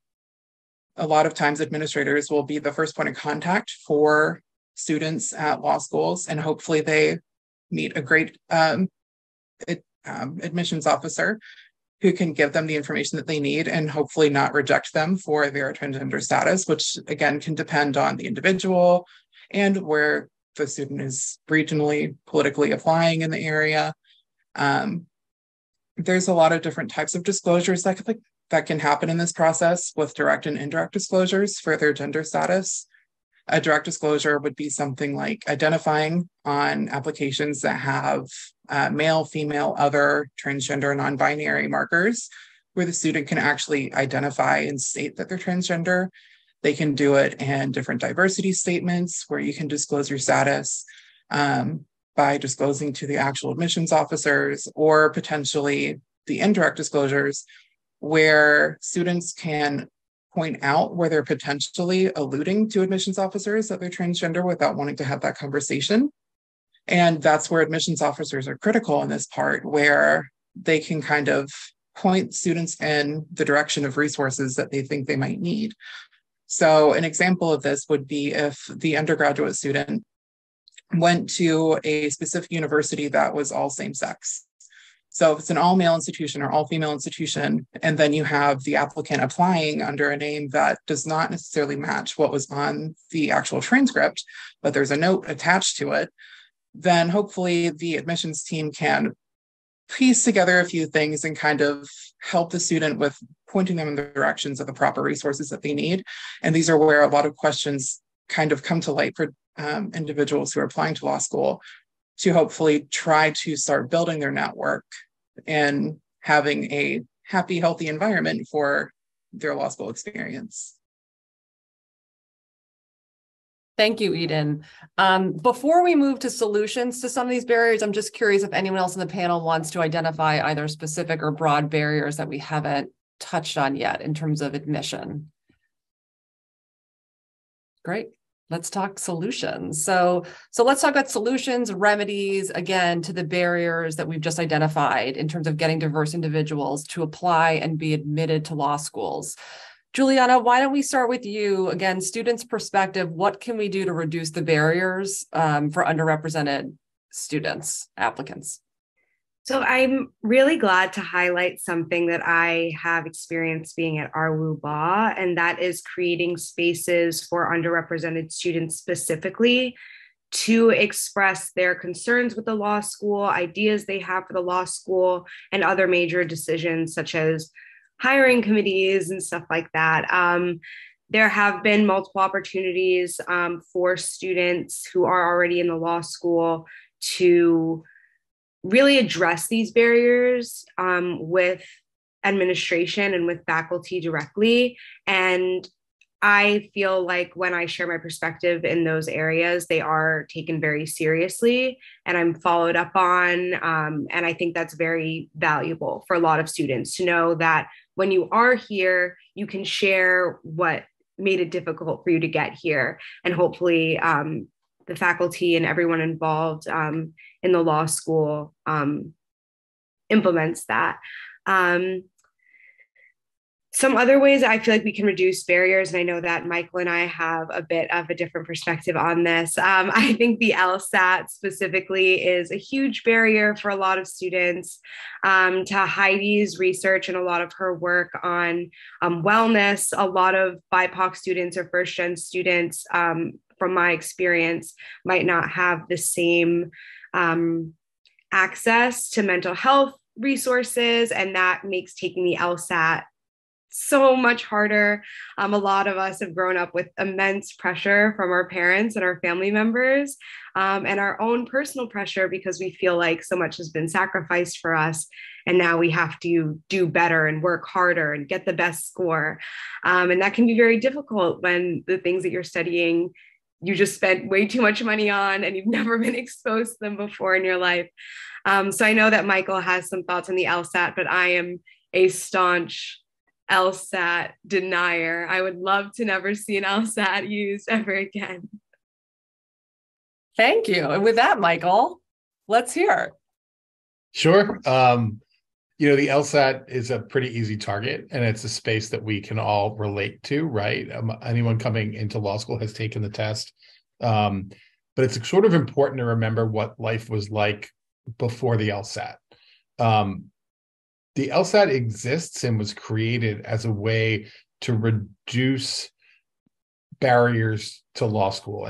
But the barrier that existed at that time, I hate to use this phrase, but you still hear this phrase, that's back when a Harvard man meant something, right? And what that meant was it was your breeding, it was your background, it was where you went to school. And the LSAT was designed that everyone could come at this and prove their level of intelligence at the same way on a quote unquote level playing field. And we can discuss all of what that level playing field means. But the idea of the LSAT from the beginning was a way to break the tyranny that existed of white men from certain families reproducing over and over into the profession. It's not a perfect tool. And I won't say that it is. But what it does in itself is reproduce the inequalities and inequities that are already built into our system, right? So what we see is, well, yes, anyone can sit for that test and anyone can spend the same amount of time doing it and will do just as well. Not everyone has the same amount of time. And so the inequities that begin at Head Start and go all the way through our educational system end up getting reproduced in some ways. So people can rise above those barriers, but it still does reproduce them. One of the lessons of the pandemic that I found fascinating was admissions professionals around the country were really concerned. So Eden was talking about walking into the LSAT. I hate to tell you, Eden, we've all aged a little bit. There's no walking into an LSAT anymore. The LSAT is a digital experience completely on your home computer. And as a result of that, and the result of the lockdown, all of this happens, we start to see scores jumping on the LSAT, tremendously jumping on the LSAT. And so the question started to become, was it because they were in their home space? Was it because anxiety was reduced? Was it because the test was easier, because it went from 5 sections to 3 sections? Had the LSAT suddenly became easier? And so a lot of time was spent trying to figure this out, because we were all worried about what our bar passage rates would show in 3 years if the LSAT was no longer a good predictor of success in law school. As we looked at it, and as the time has worked out, the LSAT didn't get any easier. We now don't see those jumps anymore. But what we did see, and what we've studied in that period, was the number of hours that people put into studying for the LSAT doubled during the pandemic, the early part of the pandemic. And what was that about? It was this rare moment where not everyone, but a much larger percentage of our population all suddenly had plenty of time. It was a great equalizer in some ways. Now, trust me, I'm not being naive to the fact that the people who had the least amount of time during the pandemic were people who were working at supermarkets and in places where they had to work. But a larger portion of our population suddenly had this much more equal playing field where everyone had time to study and buckle down. And as a result, scores jumped. It's a really interesting tale that got told about what time means for preparation, and how in the inequity of time in preparation for the LSAT, and how much people can afford. Time is money and money is time, right? And it truly is. It's a real lesson in privilege. I'm much more interested in talking to you about why the LSAT exists, and why it has to exist in what I consider a racist system. And that racist system, in my opinion, is the bar exam. I will ask all of you, and I mean, I'm not a genius. This is, pop academia here. But if you ever have the opportunity to listen to Malcolm Gladwell's podcast on standardized testing, and specifically on the LSAT, I ask you all, this is not my own thing. I ask all of you, if you were going to hire a lawyer, is it more important that that lawyer did the job quickly or the lawyer did the job right? The bar exam is designed to be a test-pressured exam to make sure that you can get the questions right in as little time as possible. There's a time pressure there. It's not about whether you can solve the problem. It's how fast you can do that.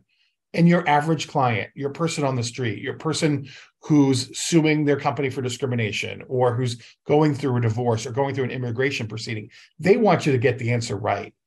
The place that wants you to get it done fast and right is corporate America. It's not your average person on the street. The LSAT has to exist because the American Bar Association, in fact, does require law schools that over the course of 2 years, 3/4 of every school's graduates must pass the bar exam. To pass the bar exam, you have to be an expert in a standardized test that requires you do that within a particular amount of time. There's not going to be the kind of accommodations that are going to make that change.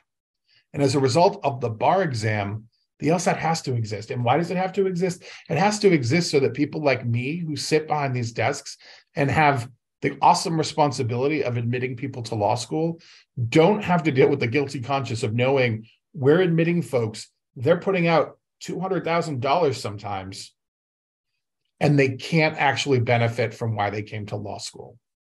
The LSAT is us testing whether the bar is a possibility for you. Lots and lots of schools have studied the bar exam, and they all come back with a very similar set of results. The LSAT is a predictor of the bar, I should say. The LSAT's a really good predictor of your first year of law school. Your first year of law school is a very good predictor of what your grades will be in your third year of law school. And your third year of law school is a very good predictor of how well you're going to do on the bar exam. However, The LSAT is not the best predictor of how you're going to do in the bar exam. It's all of those pieces along the way. And every school that studies it seems to find the exact same thing. And so the LSAT's important because the system that's set up, the system which I think is in fact racist, in order to protect consumers in this, I believe it really does have to exist. The bigger issue I see, and again, this is another piece of the system that's completely broken, is the value of the LSAT placed by U.S. News and World Report and the value the American consumer puts in that magazine and that magazine's value system, right? Very few people think about what the values are that go into making the rankings. But if you look at it, it's going to be the amount of money that is being spent, and it's going to be the median LSAT scores and the median GPAs. It's not going to be how diverse and representative that school is, how equitable its scholarship programs are. It's all about factors that may not be what's important to you as a candidate. And as a result, law schools overemphasize the median LSAT score because it's important to what their perceived value in the marketplace is. And so there's this corporation, this business entity that's really driving why schools misuse the LSAT. So I could go on and on about the LSAT. It's currently, right now the ABA is taking a hard look at the LSAT. I would much prefer the ABA be doing even more. They are working on reforming the bar, but even more to reform the bar exam first. What I would hope for from the ABA's reforms is the ability to have more flexibility for all of us to be able to make decisions which are on more candidates without using the LSAT, but not to completely eliminate it from consideration. Great. Thank you, Michael. And again, we could probably have an entire week on the LSAT and the bar exam. Monica, let's hear some solutions, some ideas again to these admission barriers from your perspective and from those of first-generation law students. Absolutely. One of the points that I really wanted to make today is that there are programs currently at Roger Williams University that target this very issue.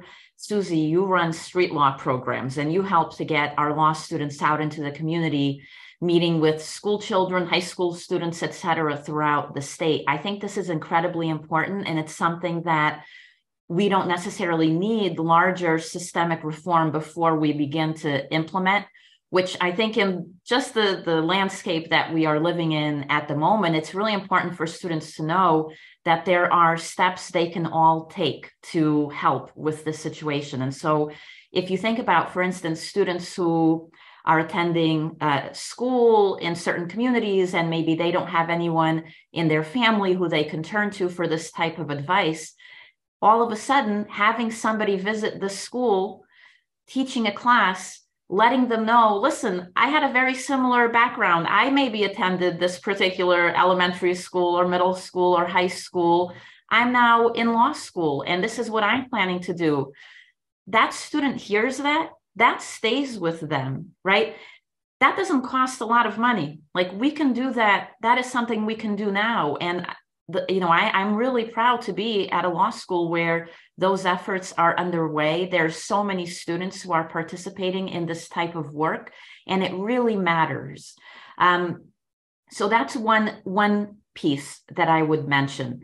I think in terms of trying to make sure that we have an environment that is then welcoming once the students arrive, I think we need to make sure that, for instance, when we are going out to do presentations about what law school is, what it isn't, what college students should know as they're considering this as a potential pathway, again, we are modeling. We are modeling in a lot of really important ways. And I want to just give this example because it made quite an impression on me this year when I attended the orientation program at Roger Williams, and Michael Donnelly Boylan went up there and told the entire incoming class, listen, this is my background. I'm a first-gen student. I think the more that we can come out as law professors, as administrators, as admissions counselors, and basically we're letting those college students know you're represented here. Don't think of this as some type of alien environment that you don't have entree to or should not have entree to. We're here and we're working on making it an inclusive space for you. That messaging, that signaling is incredibly important, because tying it back to some of what Michael had said earlier, in terms of just the cognitive load that this has in terms of students' ability to then just do the work, the academic work that we're assigning in law school, the extent to which we can remove or minimize those anxieties, that's actually going to enable them to be more successful students academically if they don't have those other worries, those other anxieties about their fit or lack thereof with the law school environment. Thanks, Monica. Michaela, can you talk about some of the solutions and remedies to the barriers that Eden identified earlier with regard to transgender applicants to law school? Yes. So as it has been said, there needs to be a sense of belonging for all applicants, which includes transgender individuals. The LSAC has created web pages and guides for members that identify as LGBTQ+. One of the guides is to help candidates navigate their law school searches. In this, they have surveyed law schools and asked them to go over each of their policies. The survey is optional, so not every school has responded. Guides like these are necessary for applicants' sense of belonging. Across the board, there should be options for gender identity that must be expanded on applications and documentations. So as Eden said, the LSAC does not control the applications. The schools create their own individual applications, and some schools still have gender with only male or female identifications. If schools provided a more expansive range of identifications for students, there would be alleviation of stress for gender nonconforming individuals. It also gives a sense of belonging. Providing more options also allows more accurate information for their reports. Allowing students to be identified by their preferred names on applications and on test days, and also registering with their legal name so that it matches their legal documentation. This small change would alleviate much of a person's stress and anxiety and not require them to disclose or explain that they are gender nonconforming. Allowing students to use their preferred names when going into testing allows the students to feel comfortable, but also allows the testing locations to be aware and they can still be identified with their legal documentation. Thanks, Michaela. So let's shift from admissions, getting folks to see themselves in law school, to once underrepresented students find themselves in the classroom in law school. Let's talk about the specific barriers that those students face once they begin their law school journey. Monica, let's start with you. What are some of the challenges that you can identify related to first gen and underrepresented students once they start, day one? Absolutely. So I want to just reference what Professor Minow said this morning, because I found it incredibly powerful that she cited her own parents as telling her, please don't come back unable to talk to us.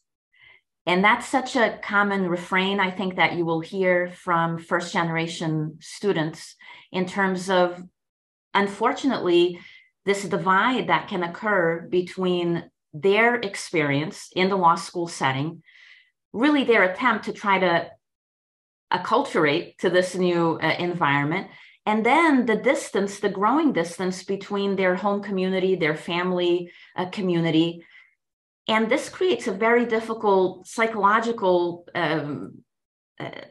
state for these students, because now they're trying to fit in to an environment that they may feel, well, I'm not really quite fitting in yet. And then they go home and they feel as though maybe they don't fit in there either. I think historically, part of this problem has been, when Michael and I were going to law school, as he mentioned, there were no programs like this that I was aware of, at least for first generation students. The first generation identity in some ways is a hidden identity, right? You walk into a classroom, you don't immediately know if there are others who are also first generation. And it takes some risk to try to find that out. In other words, you really need to have some conversations and you need to reveal a lot about yourself before you find out who else is first gen. And that's hard for students at that beginning when you're trying to just fit in, and you don't want people to hold any potentially negative views about you, whether you belong, etc. So what we, I think, can do in the law school setting is we can create spaces where first-generation students can find one another, and they can then start to build this new community, which isn't the home community.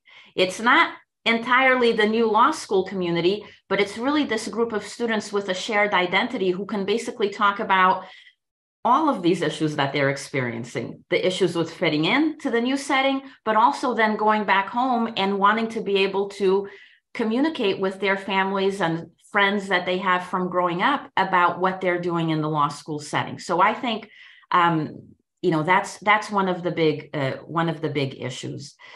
There's also a way in which, and the research supports this, the extent to which students feel as though they belong in that law school setting, and then their ability to actually take advantage of the classroom opportunities, but also extracurricular opportunities that are available to them in law school. So for instance, first-generation students have been shown to be much less likely to actually consult with their professors during office hours. This is true for me in my own law school experience as a student. I don't think I went to see a professor once in my 1L year. Why? I don't know why exactly. The research says it's because we feel as though we're taking up their time. Maybe that's not what they're there for. And unless, again, we have some type of transparency around why it's important to cultivate these relationships, and the fact that the research also shows that those students who are establishing these opportunities or relationships with professors, they are experiencing more academic success, but then these are relationships that can also help them later on as they get their careers established in the legal field. So as a professor, I know that I may say things in the classroom, it may resonate with certain students in a positive or a negative way, and the first-gen student most likely isn't always going to come and tell me either how they were positively or negatively impacted by it. So it's a lot of responsibility, I think, for us as professors. And I want to give this one example because sometimes, examples will stay with you in a way that just talking about the research won't. But when I was a 1L, one of my professors was Gary Peller. Now, those of you in the Race and the Foundations course know Gary Peller was one of these founding fathers of critical race theory. I didn't know any of that as a 1L student, right? I wasn't reading his law review articles. I don't think at the time I knew law professors wrote law review articles. You know what I know about him? I know, and this is 22, 23 years ago that I was a 1L, he taught the Williams v. Walker Thomas case, which 1L students will remember, has to do with renting to own, including a stereo from this furniture store, defaulting and having all your personal property then taken. And Professor Peller at the time got the sense that the classroom was not getting it. And I was at Georgetown. It was I would say it was a more affluent type of community, certainly than had been my experience growing up. He got the sense people weren't really getting this. And he used this example that I remember all these years.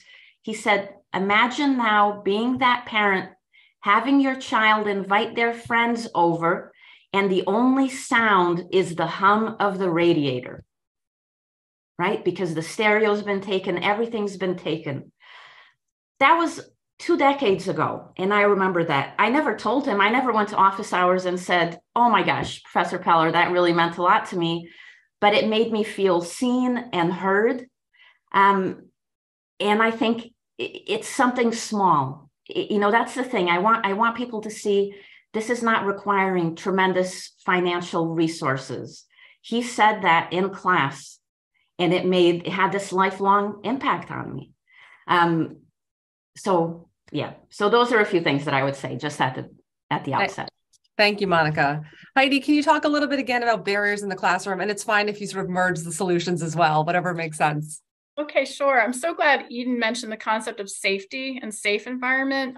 One thing I've experienced, I teach 1L law students, and often I find myself on receiving emails from incoming 1Ls who are expressing fear. They are saying in their email to me, I'm afraid that I'm not going to belong on campus because of my background or my current status. And they're unaware, talking about transparency, like some of the panelists spoke of before, they don't even know that groups exist, student groups exist, where they can find and get to know students who are similarly situated to them. But they're coming to school expressing fear. And I experienced fear in my law school experience too. And in researching fear, a lot of times we're given these messages of kind of slogan-y messages like just face your fears, do something every day that scares you. But if you're a student coming to law school, stepping through those doors for the first time, it's science. You're in a fight, flight, or freeze response, and your brain cannot process all the complex concepts that we're throwing at you. And so that's a barrier, I think, from the get-go, this sense of fear. My trans and non-binary students have come to me and expressed that they also experience fear and frustration and anxiety over professors just not educating themselves well enough or not being well-versed enough in and not paying attention closely enough to students' chosen or preferred names, their pronouns, maybe sticking to out of tradition or, tradition of calling students Mr. or Ms., but not paying attention to that, how that affects students.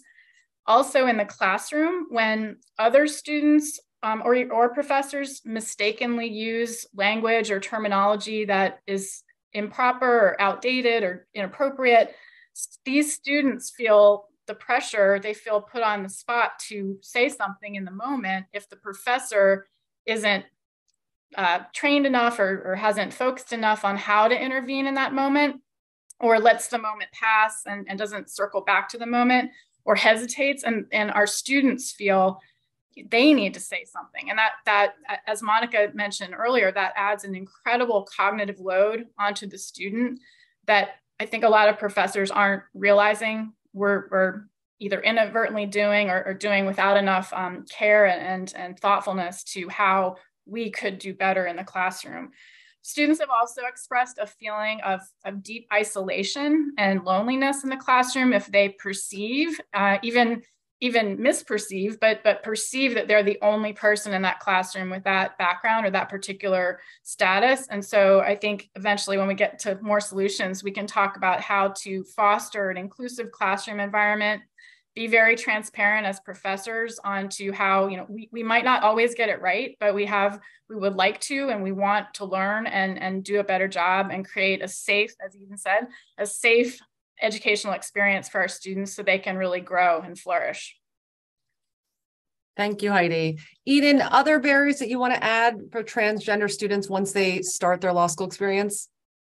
Yeah, of course. So Professor Brown actually brought up one of the big things I was going to talk about with preferred names and those policies that a lot of law schools actually have.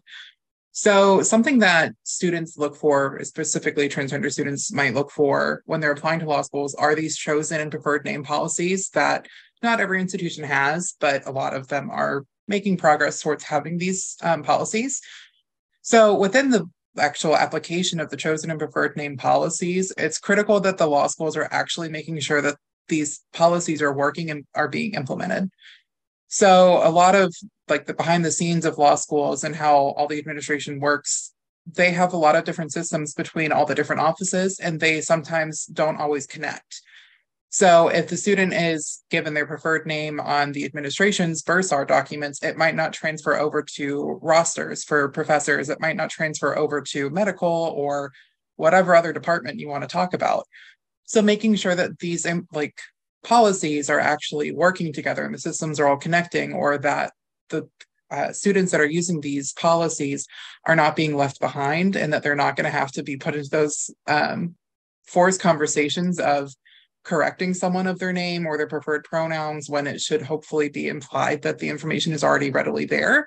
It prevents the students from being put into really awkward situations if they're being misnamed, misgendered in the classroom. because that in and of itself, if you're being cold called, is terrifying, let alone being misnamed or misgendered. So that was a really big thing that I wanted to talk about regarding the actual law school experience. The other thing that we focus on primarily in our paper is the actual process of how to be a lawyer. So part of that is a super fun MPRE exam. So this is very similar to the LSAT with the issues that there are, but instead of looking at LSAC, we're now moving on to the NCBE. So the NCBE is now this organization that essentially administers the MPRE and a lot of the different character and fitness and bar exam applications for all the different jurisdictions within the United States, or for like the few jurisdictions that do the character and fitness through them.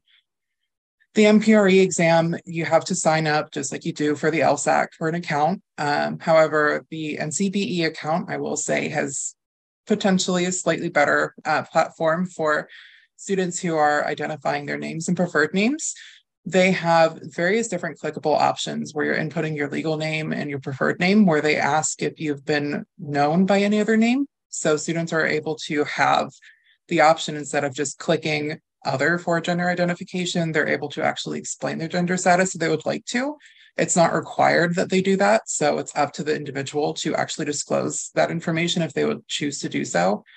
However, the problem is still there with the forced disclosure for the actual test day of the MPRE, because when a student actually signs up for the examination, you still have to bring those two forms of government ID to the testing center, and you're still having to undergo the same issues that I talked about earlier, where you're looking at taking the LSAT exam, where the administrators are going to have to look at your identification again, and you're essentially having to disclose again your identification, like your gender identity, and hopefully going to be admitted to the MPRE exam. So you're undergoing yet another forced disclosure to complete strangers yet again. Thanks, Eden. So let's turn to solutions. How can we make the law school experience more positive for all of our students, specifically our underrepresented law students? Heidi, what are some of the solutions that you've identified and that you're using? So from a professor standpoint, as we design our syllabi and our curricula, either over the summer or before we're starting a new semester, I want to encourage us to really explore the concept of cultural humility and how we can work in the concept of cultural humility as a teaching moment for ourselves and our students in a collaborative, let's get the semester off to a good start. I think in the past, we talked about the concept of cultural competence, but the literature is saying, you know, we can't become, it's presumptuous for us to think we're going to become competent in someone else's background. And so instead we should, I joke with my students that I was kind of mad at Socrates for 20 years for inventing the Socratic method. But when I started studying Socrates, I learned that he actually embraced the concept of intellectual humility, not pretending like we know everything already, but being humble, wanting to learn. And cultural humility is that. And we can establish a culture of cultural humility within our classrooms by having these conversations with our students from day one and encouraging students to experiment with amplifying their voices authentically and talking about these issues in a safe way.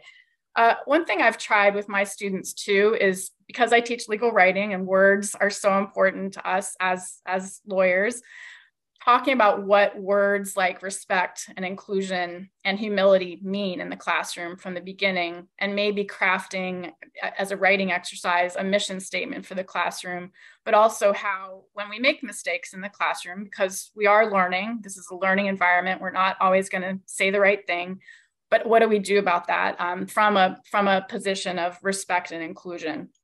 Some concrete educational or pedagogical things we can do. I've really tried over the years to create writing assignments or assignments, classroom assignments, where the parties or witnesses in the hypothetical come from diverse backgrounds, have names that maybe some of our students aren't used to saying aloud or don't know where to place the accent or misspell them all the time, pronoun usage, gender identity, and having students write about these different individuals and get used to speaking about them respectfully. The one thing I'll caution though is we don't want to do that in a performative way. So it has to be something that we've really given a lot of thought to and that has a purpose, has an educational purpose, and it's meaningful. Also, I wrote an article with the help of my trans and non-binary students. I really wanted to explore inclusive legal writing, especially using the singular they. As a writing professor for many years, I used to always correct my students when they would refer to singular institutions like the court or the government or the company, and they would use they. And I would circle it and say, no, that's singular, so you should use it. But when it comes to people, we should be including the singular they. And so with students, I did a lot of research and found examples of pleadings and briefs and judicial opinions in which litigants and judges were intentionally using the singular they, and it was clear, the writing was clear. So showing students examples of modern pleadings and real legal writing where we are using these terms and pronouns in a clear and excellent way. I think in law school a lot we tend to teach cases from decades ago or centuries ago, and that serves a purpose.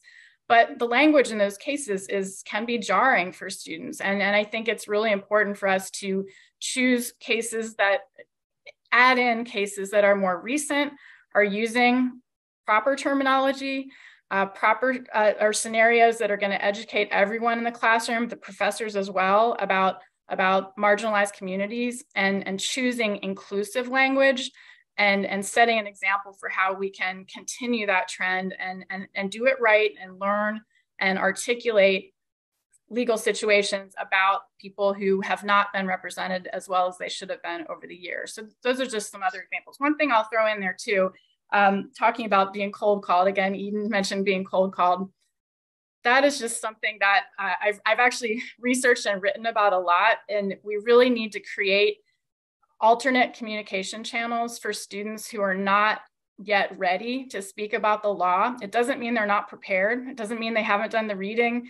They've probably, really done the reading, have charts and outlines and flow charts and flashcards, but in the moment, they can be very rattled for a multitude of reasons. And we can't keep clinging to this tradition of the Socratic method or cold calling without teaching students how to stay in the moment, even if we're feeling anxiety and fear, help students stay in the moment, be able to talk about things that they do know, and help them through the rise and fall of that fight, flight, or fear response, but also creating alternate communication channels, not put every emphasis on speaking in class.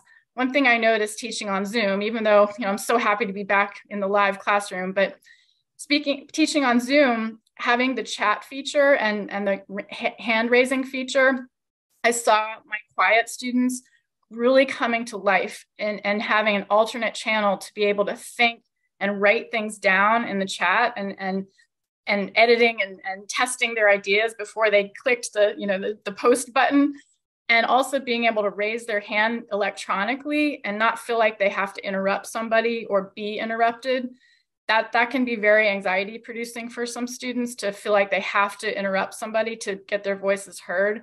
And now that many of us are back in the classroom, we can create situations like that, allowing students to participate through discussion boards or communicate with us over email, or creating a safe feeling that they can come to our office hours, which we know can be very intimidating, even if we think we're the most approachable professor in the world.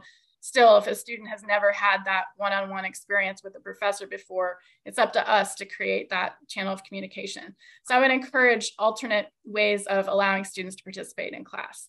Thank you, Heidi. Michaela, will you talk a little bit about solutions in terms of in the classroom? Yes. So as previously mentioned, there should be more options for gender identity. This is the same for all applications, tests, and within school systems.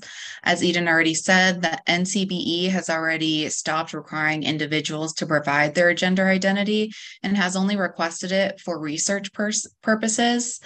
There also needs to be preferred name policies within the schools. This allows the students to be identified by their preferred names and will give them a sense of affirmation and acceptance.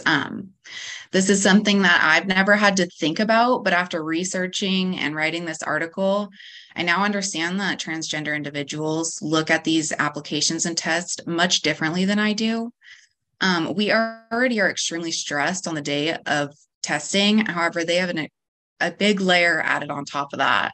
Within the policies, the person that's actually checking their identification has the discretion to allow them in to actually take the test, or not allow them in. So another thing is professors should have a disclaimer prior to classes if there will be something potentially controversial or something that can make others feel uncomfortable. The classroom needs to feel safe for every individual in that room. If faculty and staff added their pronouns to their signatures and on their Zoom, it allows gender nonconforming individuals to know they're in a safe space. No matter what the remedy is, it is critical that organizations and individuals alike begin addressing issues to prevent further harm being done. Discrimination is something that is socially constructed. There are real consequences that we can't ignore. We should be judging people by their characteristics, not their race, gender identity, or preferences. And having diverse people brings different voices into the legal field. It would be a shame not to bring those different perspectives into something as important as the legal field. Students will bring in unique perspectives due to their experiences with diversity, and to be a part of the road to equality, start listening to people's stories and narrative, which are helpful means for ensuring greater inclusion. With that being said, everyone's story is different, and we are evolving, and we should learn together. The only way to do that is talk about it and listen. It has been repeated to me while meeting with people for our article and at a conference I attended last week on diversity. Other people need to advocate for diversity and equality. You cannot just expect diverse individuals to fight for themselves. We all have different audiences, which means that we have different ears listening to us while we're advocating. If we all fight together, if we all fight for equality together, it will come sooner rather than later. Thank you, Michaela. And I'm watching our time. I want to make sure that we leave room for questions. But Monica, can you quickly, and I don't mean to rush you, but again, this is my job as a moderator, just discuss what you started at your former institution in terms of making, underrepresented communities of students feel comfortable in the law school? Absolutely. What I did was I partnered with a clinician, a woman named Barbara Bowe, who worked for Lawyers Concerned for Lawyers in Massachusetts. And the model was such that she and I would co-facilitate regularly occurring groups of first-gen students, and we would conduct it in a way that people may be familiar with, where you go around the room, and we were in person at times, and then because of COVID, we were also on Zoom, but we would check in with the students. And it was incredibly powerful to just have that space where the student could come in and tell us how they were doing. We use it as an opportunity to let students tell us both about challenges they were experiencing, but also to celebrate each other's successes. And there were friendships formed by students in this group that I know are still existing to this day. And it was an incredibly powerful experience, I think, for the students who were there, but also for Barbara and for me being there, able to facilitate or moderate these groups. And I think it's something that could really be done across law schools. It really just takes identifying the people who you want facilitating the group. Interestingly enough, in addition to the expertise that the licensed clinician brought in, having a professor who's visible to students is helpful. So if you teach in the 1L curriculum, many students will know you because you were their property teacher, in my case, and that becomes an easy, again, way to get students to sign up or buy in to this type of a offering. Thank you. Before we turn to questions, I just want to make sure, I know we sort of had to rush through so many important topics, but if any of the panelists feel like, I really want to mention this, please speak up now. I don't want to, again, I'm sorry. We only, like I said, we could spend a week. Anyone before we turn to questions? I can just do a really quick thing just to kind of finalize our points. So our last thing we were going to talk about was character and fitness and the bar exam. there's yet again another disclosure, shocker to no one.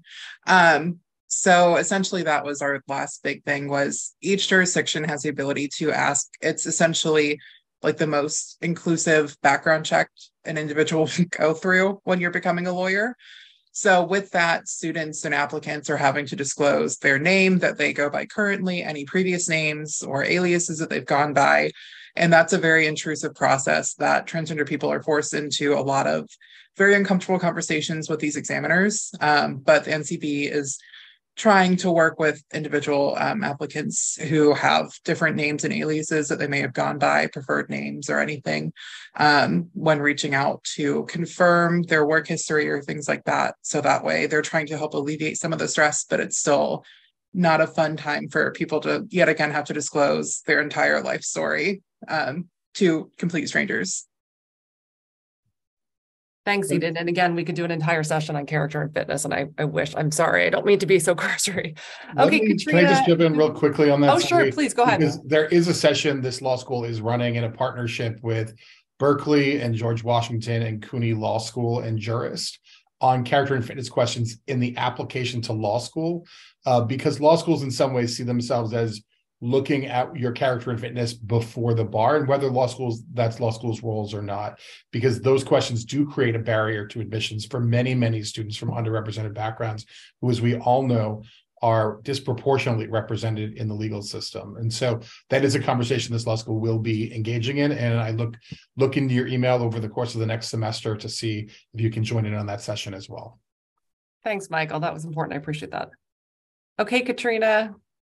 Yeah, so we do have some questions. I think specifically the LSAT talk sparked a lot of them. But before we get there, somebody asked, how do we stand up to law professors who are not inclusive? As an example, I had one professor at Roger Williams who told my class, and this is a quote, that using the singular they is incorrect and marks you as unprofessional. I want to be an ally when I see microaggressions, but professors hold such power over all of us, and I don't know how to best approach these conversations. Heidi, I saw an aggressive nod, so I'll have you start, but others can jump in. I'm excited to jump in on this because that's what I faced as well when I was initially speaking with my students about the singular they to refer to individuals. We needed to figure out a way to speak to grammar traditionalists who say the singular they is grammatically improper to refer to a singular human being. But the research shows, and my article, Get With the Pronoun, if you need something to show someone, there are so many pleadings and briefs and judicial opinions in which lawyers and judges have used the singular they in a grammatically proper way to refer to a singular human being without creating lack of clarity, without muddying the phrasing. We can do it, and we have to do it, and we're going to do it. But I think by showing law professors examples of other aspects of our society in journalism and other areas where writing is really important, people are using the singular they. It is being done. It's the correct thing to do. And here's some examples about how the legal profession has embraced the singular they. It works. It's not a problem, and it's the right thing to do. The article also highlights a couple instances in which lawyers and judges have refused to use it, and it has not gone well. So I think that's also something to show that if you refuse to use it out of clinging to outdated tradition or lack of education or whatever the reason, it really isn't going to be the best piece of legal writing, because it's going to make people lack, respect for you. It causes the writer to seem less credible. They can seem almost, incredibly disrespectful also, but also foolish and not representing the party's interests as they should be. So the article has a ton of examples, so I'm happy to provide it to you. I think I've made it available in the resources, but that's a good thing to show, or some of those briefs would be a good thing to show the professor and say, wait, look, this, we can do this. It's not improper, and it's not, we need to start doing this now. I think Thank from you. a student's perspective, I completely understand how it can be incredibly intimidating to talk to a professor about something that you feel so passionately about. And I think this goes to this question that I saw as well, that if you don't want to disclose your pronouns individually, how do you support or call out a professor or another professional? Personally, I've been very fortunate to have an experience at RWU where I felt like if I did feel uncomfortable with something a professor said, I could go to them privately. I could write them an email. This isn't advised, but I did on an assignment write, I'm not answering this question. I think it's very inappropriate. And this is why I won't. I'm not saying to do that. It's definitely better to talk to professors. If you and a bunch of other students feel the same way, you can talk about, okay, what's the best way we as a group can make this known? Can we write a group email? Can we all go together during office hours? And even then, if you don't feel comfortable, I've had really great experiences with the deans at our law school, Dean Bowman, Dean Lawley, and Dean Brown, as well as Kathy Thompson, the Director of Academic Success. They've all been really helpful just talking about, when I don't feel comfortable or when I need more support or resources. And I'm sure that if you went to them privately, they could give you a more clear path of action in that situation. I'm really sorry that you had that experience in the classroom. Also, student admissions counselors are here to talk to you if you want to drop by the office, and then we're always there for you. Thanks, Juliana. Another question, Katrina? We've got a few minutes, maybe? Yeah, if we run a little bit over, that's okay. So turning to the LSAT debate, somebody says, I am a person of color and my undergrad life was chaotic, so I had a very low GPA. When I turned my life around and dedicated myself to my academics, it was too late for my GPA. Nonetheless, I still wanted more than anything to be a lawyer. I wasn't the best writer and did not have much writing experience, so I knew my personal statement wasn't getting me into law school. My saving grace was the LSAT. Without it, I wouldn't be in law school today. In my experience, without the LSAT equalizing my undergraduate experience, I really don't think I would be here. This is a question for Juliana. For people who have similar experiences as I had described above, how do you recommend they get into law school? Thank you for that question. I want to say congrats for getting to law school. We're so happy to have you. I'm really happy that your dream came true. That was all on you. Congratulations. So in a situation similar to yours, I would feel like, yes, your personal essay would be really important to show off your writing skills. RWU's application specifically does have a supplemental writing section where you don't have to be the best writer. It doesn't have to be Hamlet. You can really show your personality and show your drive and why you want to be in law school. Something else I found was really helpful and something that I felt like boosted my application personally. What I tell other students who have this question is to really get great personal recommendations and personal references. If you can build relationships with people that have experience with your work ethic, experience with your goals, and what you want to get out of law school, and they can see you achieving that, that's a really great indicator that you can work hard and that in the setting that you're getting into, you can be the best student you can be, you can meet those goals. And I think that those parts of the application can be a lot more helpful than a test score that might not be completely reflective of your ability or even how you were feeling that day. So I hope that answers your question. Thanks, Juliana. And I just wanted to tell the audience to please put questions in the Q&A box if you have any. I know that we're running a little bit over time, but I think the conversation is pretty good, so definitely ask questions if you have one. To sort of combat what was just asked, I think somebody else said, isn't just the LSAT a good indicator because it measures how well someone is willing to prepare for that particular test? Can't it be said for other exams? I'm not sure if Dean Donnelly Boylan wants to answer that or if anybody else on the panel wants to. But no, I think in a way that's accurate. Although not everyone has the ability to put, even if they put all the full preparation time in, master that test, unfortunately. What I would say is I think a test that what's important is not that it be the LSAT. What's important to me is that it be a test that's designed to think about actually what the first year of law school or what law school is or what a good lawyer is, as opposed to what we're seeing with the GRE.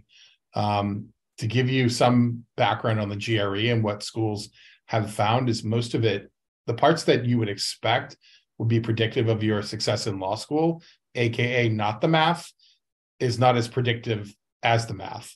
And one of the things that traditionally is true in law schools is your math and science grades are the ones that we all overlook. It's really crass to frankly say that any standardized test would be a good predictor of performance in law school. So I do hope that whatever comes about with the test, if it was another test, that it would be a test that was specific to law school. And the second thing I would say, back to that first question, is that's exactly for many people why the LSAT does exist, right? It is hard without a hard piece of proof in a numeric piece, in a numeric portion of your file to prove that you have what it takes.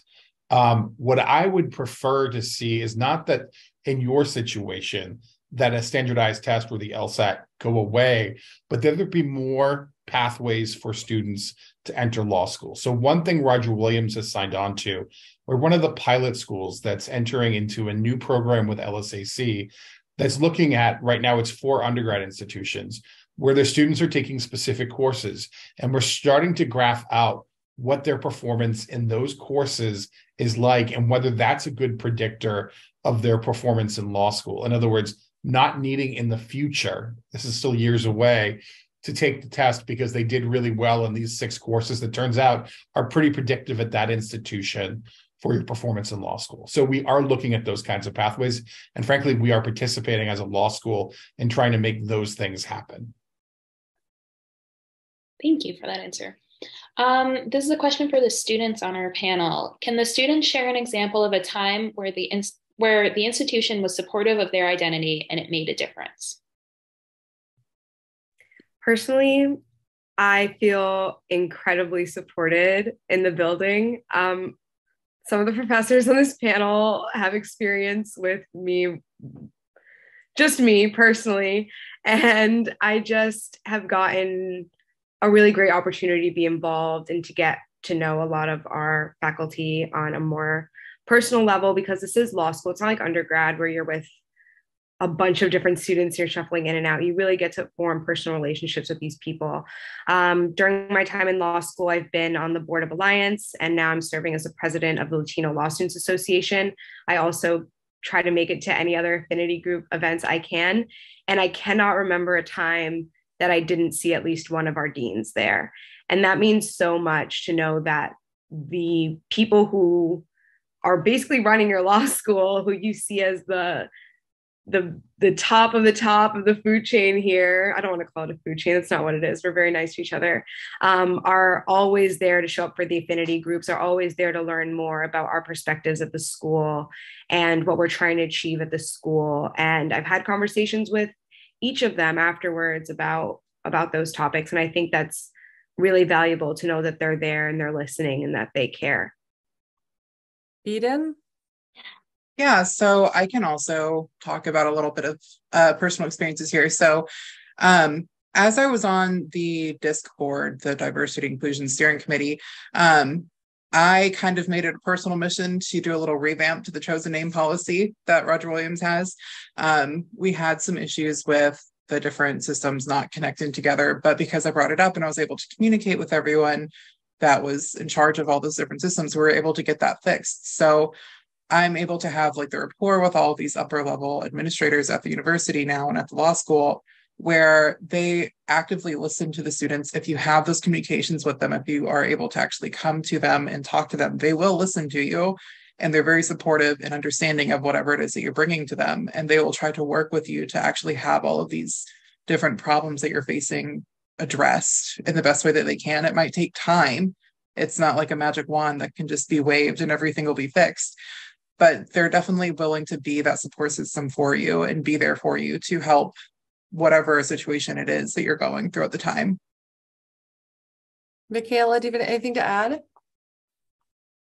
Okay. Katrina, do we need to wrap it up? Or I know there's more questions. You're in charge. Yeah, I think we have time for maybe 2 more questions. I know Professor Brown had to step off, unfortunately, but I really appreciate her taking the time to be here today.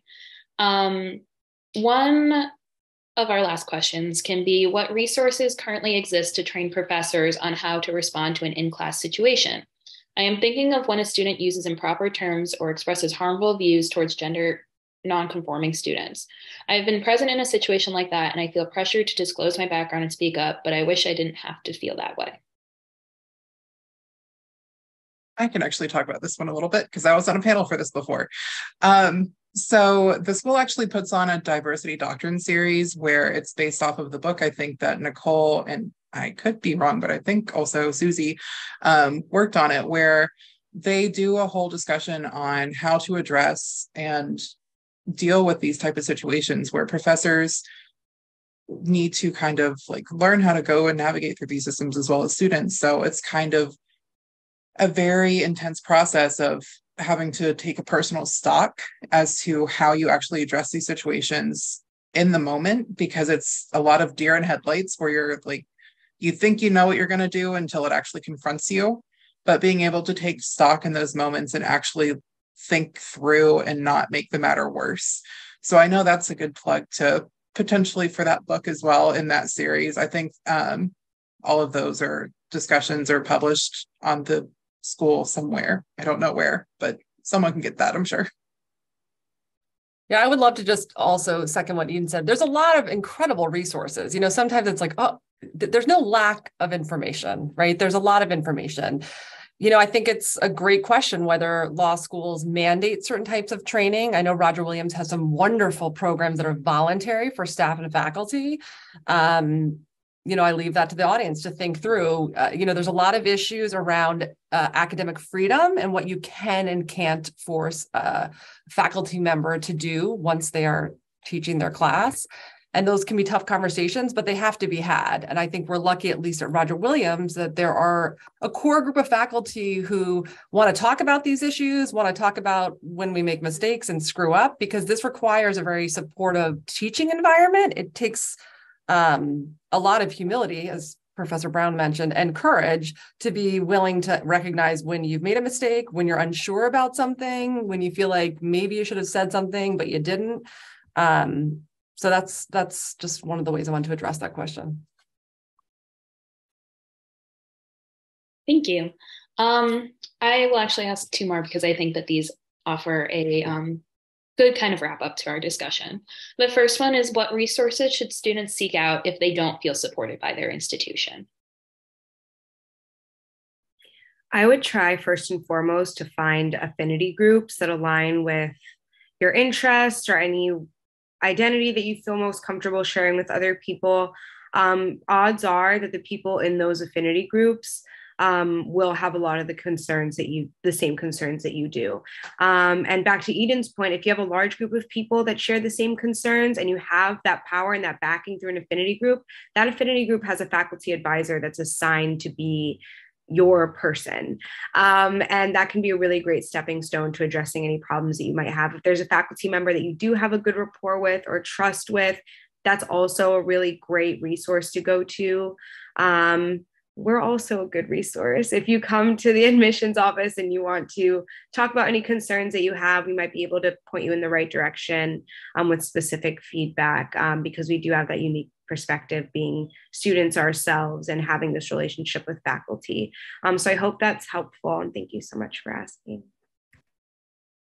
I would also, and that's sort of underlining what Juliana said in some ways, I don't ever underestimate your value and your voice as a student, and especially in groups of voices as a student. So much reform over the years that I've been here have come through the Alliance, have come through BALSA, have come through organizations. And when I would love that we could always know in advance when there's going to be a pain point, but remember that the faculty and staff entered into this profession because they want to teach and they love students. And so when we hear something that's causing you extra stress, especially when there's strength in numbers, I can't tell you enough how much that makes a difference at this institution and at many institutions. Thank you. Okay, our last question for our panelists is, what do you think is the best way, or some ways, for current RWU law students to provide support to other law students who come from different backgrounds or maybe don't feel like they belong as readily, both in the classroom and personally throughout law school.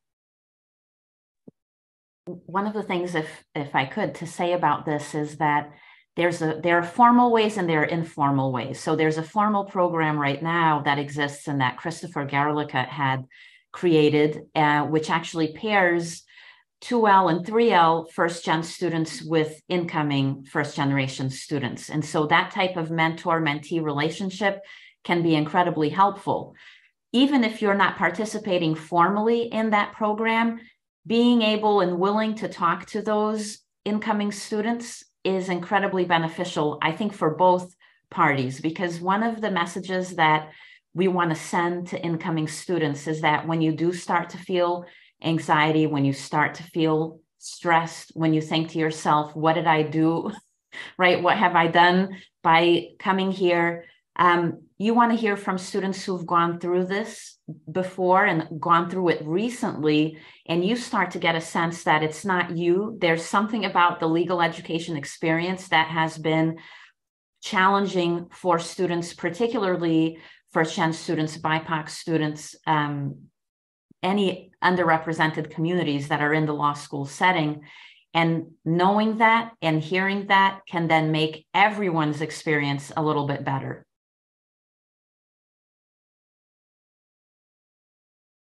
I'd love to wrap it up on that positive note.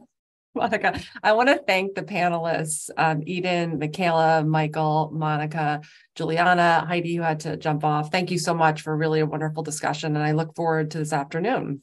Katrina, our directions? Yeah, thank you everyone for speaking with us today. I thought this was a wonderful panel. We're now going to take a lunch break. Our next panel will be at 1 p.m. We're going to focus on a study about self-represented litigants. So please be back in about 45 minutes for our next session. Thank you.